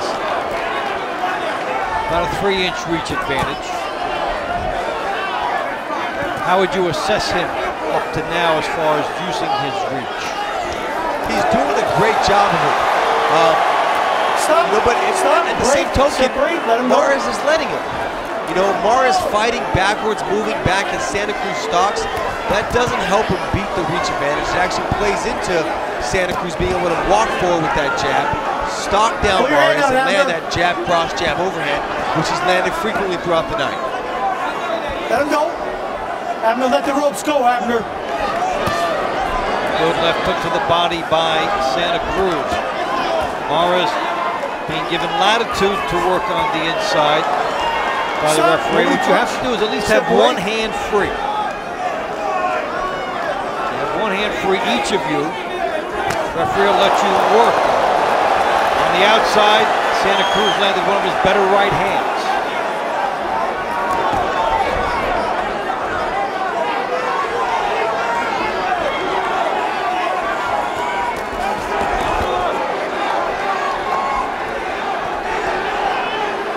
Mares tries to mug Santa Cruz. Santa Cruz finds some positioning for an uppercut. Nice turn.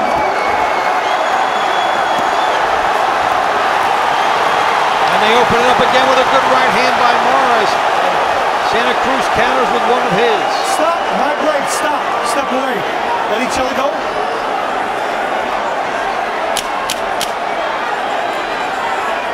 So a little burst of action as we get to the end of round 8.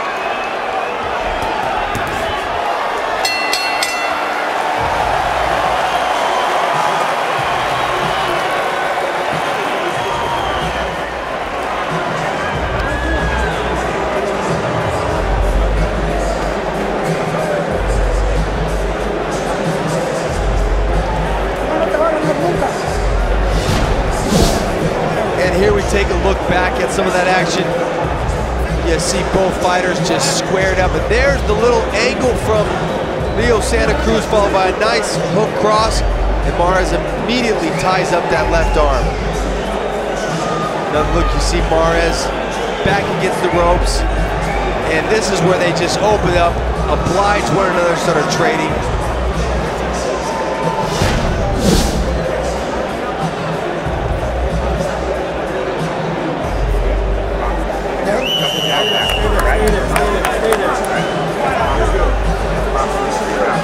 Más clarito, gánale más. Some concern in the corner of Abner Mares as we start round 9, scheduled for 12. How do you see it now to 8? 7 rounds to 1, 79 to 73 for the champ, Santa Cruz. You know, first round for Mares. First round for Mares. He came out aggressive, and he also did so in the in the 7th round. I just didn't feel it was enough, though, you know. He'd have his spurts, he'd have his flurry, but even in those spurts and those flurries, it was Santa Cruz that was landing the cleaner shots.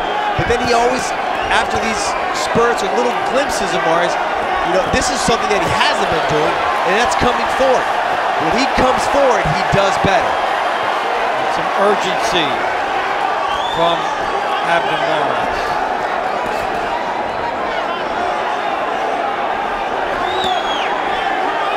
Getting inside the Santa Cruz jab, and then lands a right hand.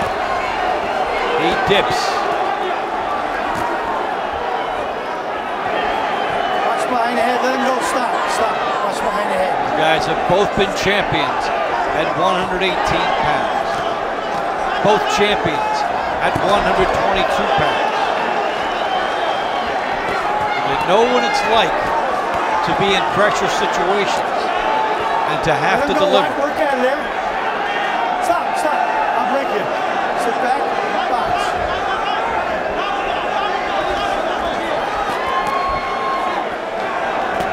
Stop. Don't hit each other in the kidney when you stand up. Both you box.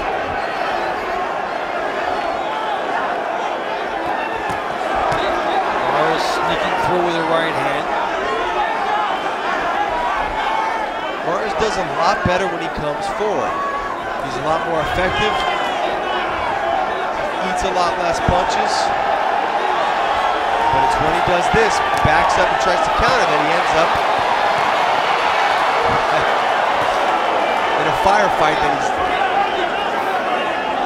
not getting the better of. You look at how wide his shots are too, Abner Mares. When he sets down and comes in, he's almost squared up. He's very squared up. You know what he almost does? There's a little thing they call in amateur boxing, shoe shine. It's where you just get in that pocket and you just kind of start throwing those inside punches, nothing on him, just staying busy.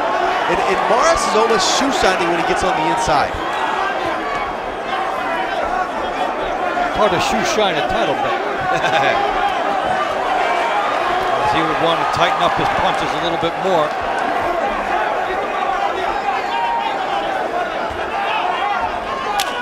So Santa Cruz on the outside sees it all in front of him as we get to the end of the 9th.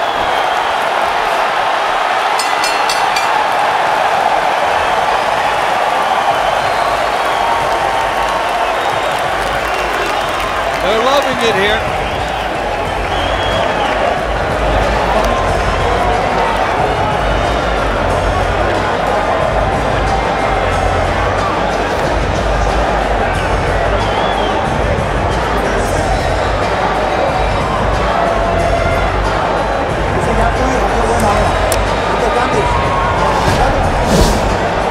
Here's a look back at some of the action from the 9th. There's the jab, and you see Mares doing a good job of countering, coming in. Santa Cruz bites on his mouthpiece and starts firing back himself. Doing a little shoe shining there himself. There was that nice overhand right from Santa Cruz. That's been his best punch of this fight.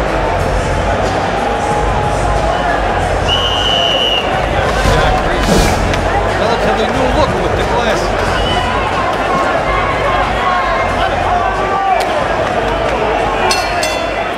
Round 10. Santa Cruz, Abner Mares. Let him go, work out of there. Stop, my break. Let each other out. Box. A purist standpoint, a lot of people hoped the war would break out between these guys. It did early. And then from the technician standpoint, via Santa Cruz, that has been the story of the night since. And you know what the variable is there is Abner Mares. When Abner Mares comes forward, he makes it a war. When he backs up, he allows Leo Santa Cruz to outbox him.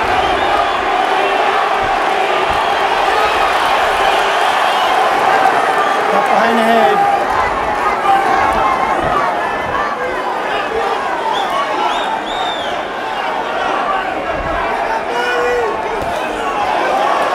Take a look at Santa Cruz and the body he has. Easily can accommodate this weight. At 126 pounds, the names are Gary Russell, Lee Selby, the champion. Mark! Mark! Fight the winner of this. Vasyl Lomachenko, one of your favorites. Favorite right there. Nicholas Walters. It's a good division. Yeah, it's a stacked division. I'd like to see Santa Cruz, Gary Russell.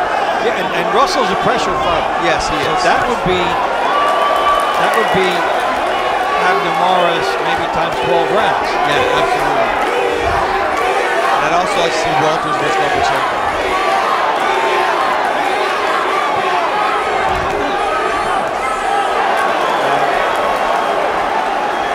Santa Cruz starting to pick Mares apart now.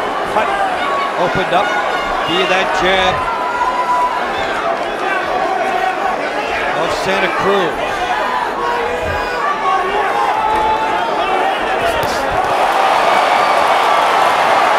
Santa Cruz really finding his range right now, just peppering Abner Mares and tries to close the distance. Snapping his head back with a quick jab cross, steps out, lands another jab. And Mares actually has cuts over both eyebrows, bleeding over the right outside of his right elbow, eyebrow, and outside of his left. He's also standing straight up, so he's not taking advantage of being the small guy as fatigue sets in. And so from the outside in round 10, it has been the Leo Santa Cruz show. Stop! Right? Hey, bro, let me see something. You gotta stop hitting him behind the head. That's a headbutt. Yeah.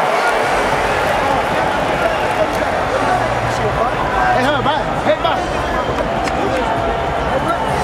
He's fine. He's good. He's good. I want you to feint him. He's gonna eat it, and then you get him. Okay? Right? Okay. You gotta get this 2 rounds.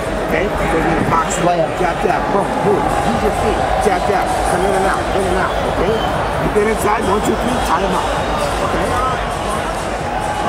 Butt. He's good. Headbutt. Headbutt. Accidental butt. You got 2 rounds. You gotta stay off the back of his head when you're both standing up though. Hey, let's watch the kidney touch the back. Ya. Jab, jab, Mares. Jab, jab. No dejes que te controle con el jab, Mares. Cuando te controle con el jab, contrólame 3 golpes para atrás.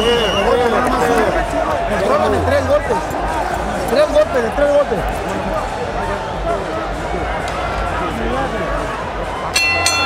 Instructions coming from Leo Santa Cruz's corner. They were feverishly on the cut in the corner of Abner Mares. Even though a lot of that is ruled a headbutt, the jab of Santa Cruz made that a lot worse on Mares in the last round. Abner, stop. Let him go. Nice left hook just a few seconds ago by Santa Cruz. Found its home right on that cut on the right elbow of Mares as well. Stop, He both gets of you the guys, distance on you. stop. And separate. It may have the look of a jab, and then it turns into a hook. Yeah, absolutely. Does a great job of turning it over at the last second. Let him out, Abner. Work out in there, fellas. Pull your arm out, Abner. Giving Mares room to operate on the inside, but with parameters. Abner, let him go, Abner.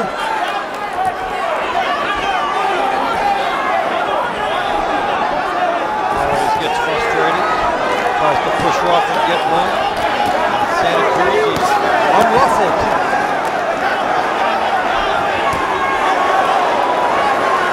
Stop, my break, stop. Separate. Mares really not doing a lot of anything right now. He's just punching into a tie-up. You'd like to hold. Let him go, try to Abner. land some shots in there, but nothing drastic. Nothing that tells you he thinks Pull away from each other. Pull our arms out. Frustration, There you go. resignation. Come out, right? Ounce Stop, of fire, you're on the stop. inside, everything going well. You can't hold The him guy with starts that to pick arm, you all right? apart. Now you're Come on, cut. Now you can't find them. frustration, resignation.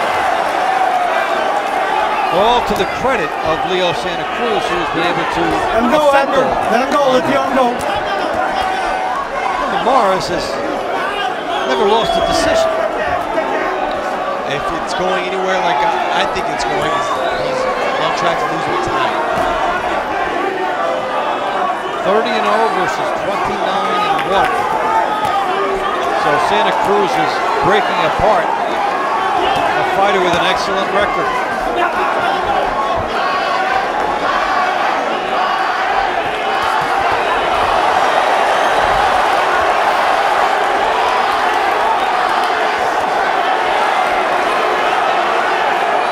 So as the clock ticks down on the end of round 11, Abner Mares is running out of time. Stop. Separate. Step back. Stop at the bell.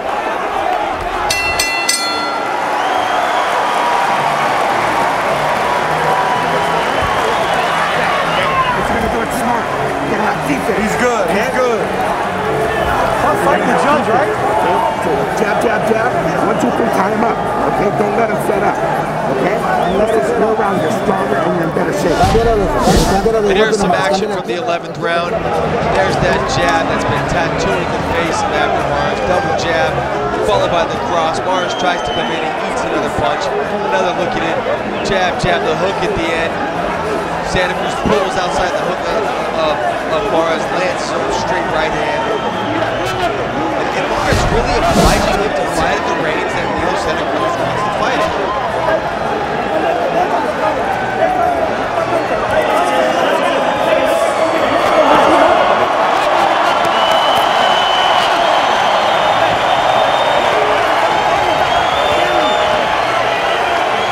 On either side, they've enjoyed it.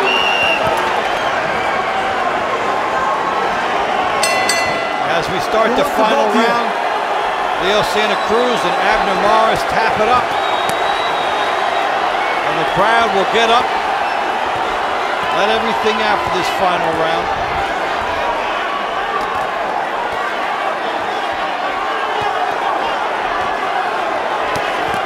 Good jab by Santa Cruz.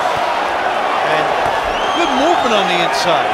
Yeah, he's doing a great job of pivoting it out, taking little angles, adjusting to that leaning body pressure that Mares is putting on. And as he pivots in circles, he plants and fires to return it to Mares as Mares turns in to face him. It's one of those special things you see because human nature would be, I'll go back. He's attacking me.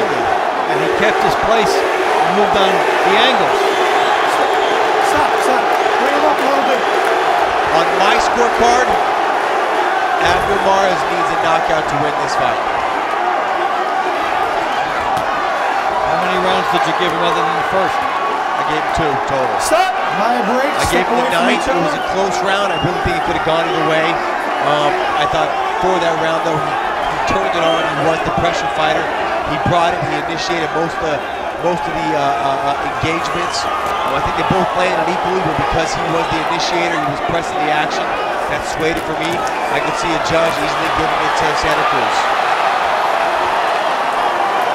Stop. My break. Step away from each other. Example of a guy using his reach well. Santa Cruz jabs and then steps back and hits the incoming Mares with an uppercut. Stop it. Step back.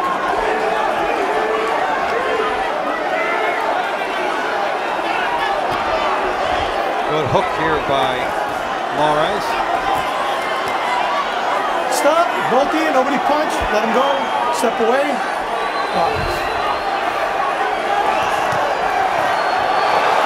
Mares took one. Pull your arm out of there. For the privilege of trying to come in and find a miracle. Nobody punch. Not enough crack in his fist to find that miracle tonight. 15 knockouts in 31 fights. A territory he can't afford to be in. Must knock out. Same for Santa Cruz. He's 17 knockouts in 31 fights. But Santa Cruz did the job on the outside and maintained his composure when his crowd was on the verge of pandemonium early on. So they will go toe-to-toe Up to the final bell, and it's in the hands of the judges now.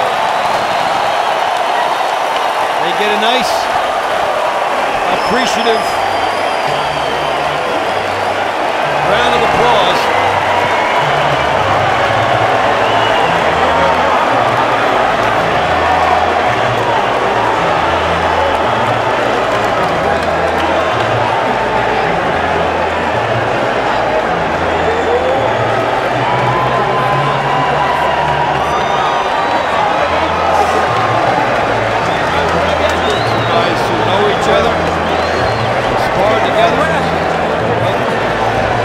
Which tells you a lot there. The performance from Leo Santa Cruz.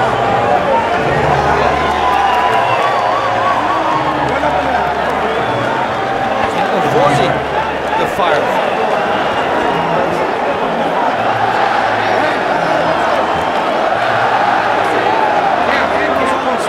Abner Mares came out that first round. Right game plan. It was effective. Set a pace that he could have kept. And he was effective when he came forward, but he spent the majority of the night moving backwards. Let Leo Santa Cruz dictate the range.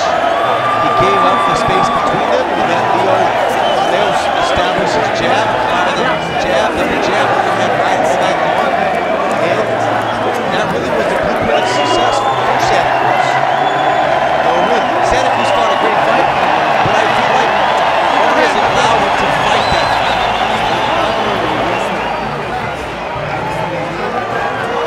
Magnified the skills that Santa Cruz has.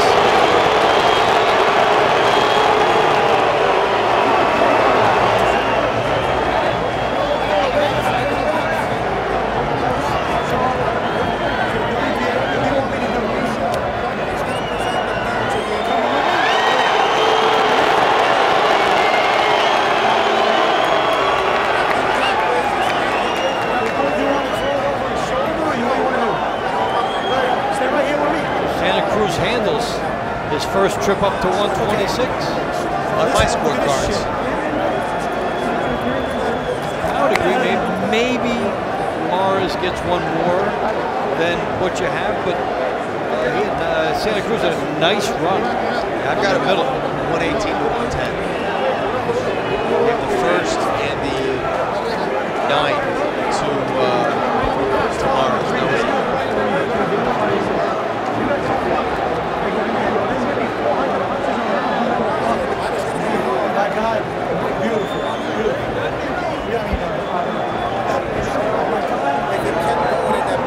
They didn't get the war. They had a good skirmish at times.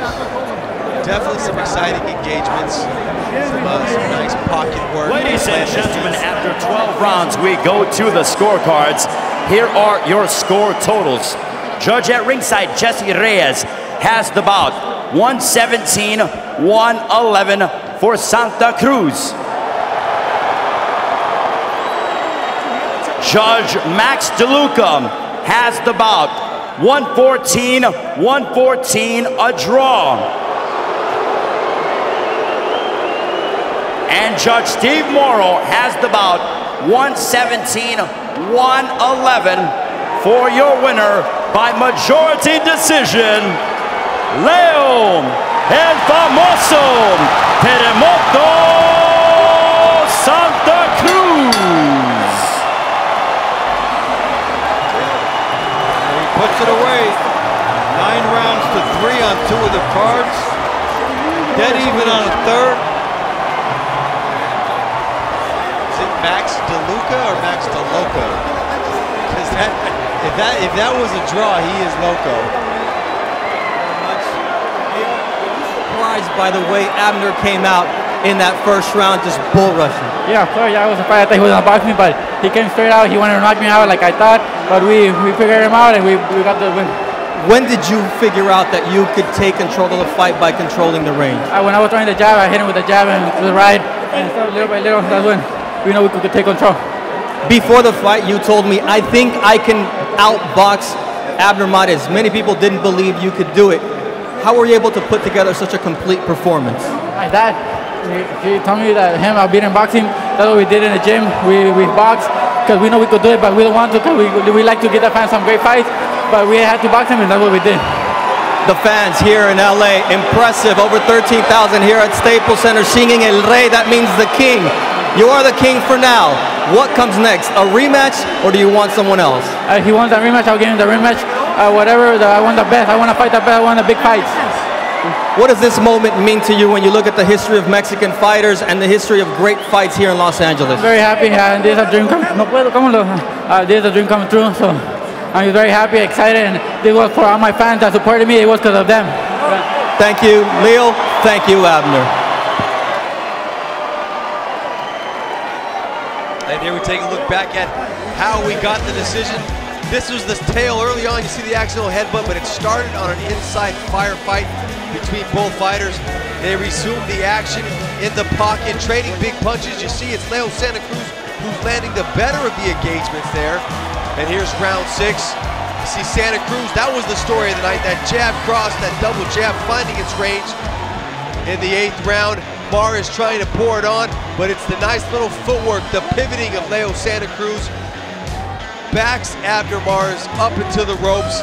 And there again, that right hand, Abner Mares obliging Santa Cruz by stepping backwards, waiting, giving Santa Cruz that distance to land that right hand. But here's the action-packed fight that we want to see, them trading the firefights in the pocket. Here's the 9th round. Santa Cruz again with that jab cross, backing up Mares, and Mares just biting down on his mouthpiece, planting his feet, firing back. Both fighters squared up, trading shots in the pocket. 10th round action, you see Mares. This is where Santa Cruz really starting to find his groove.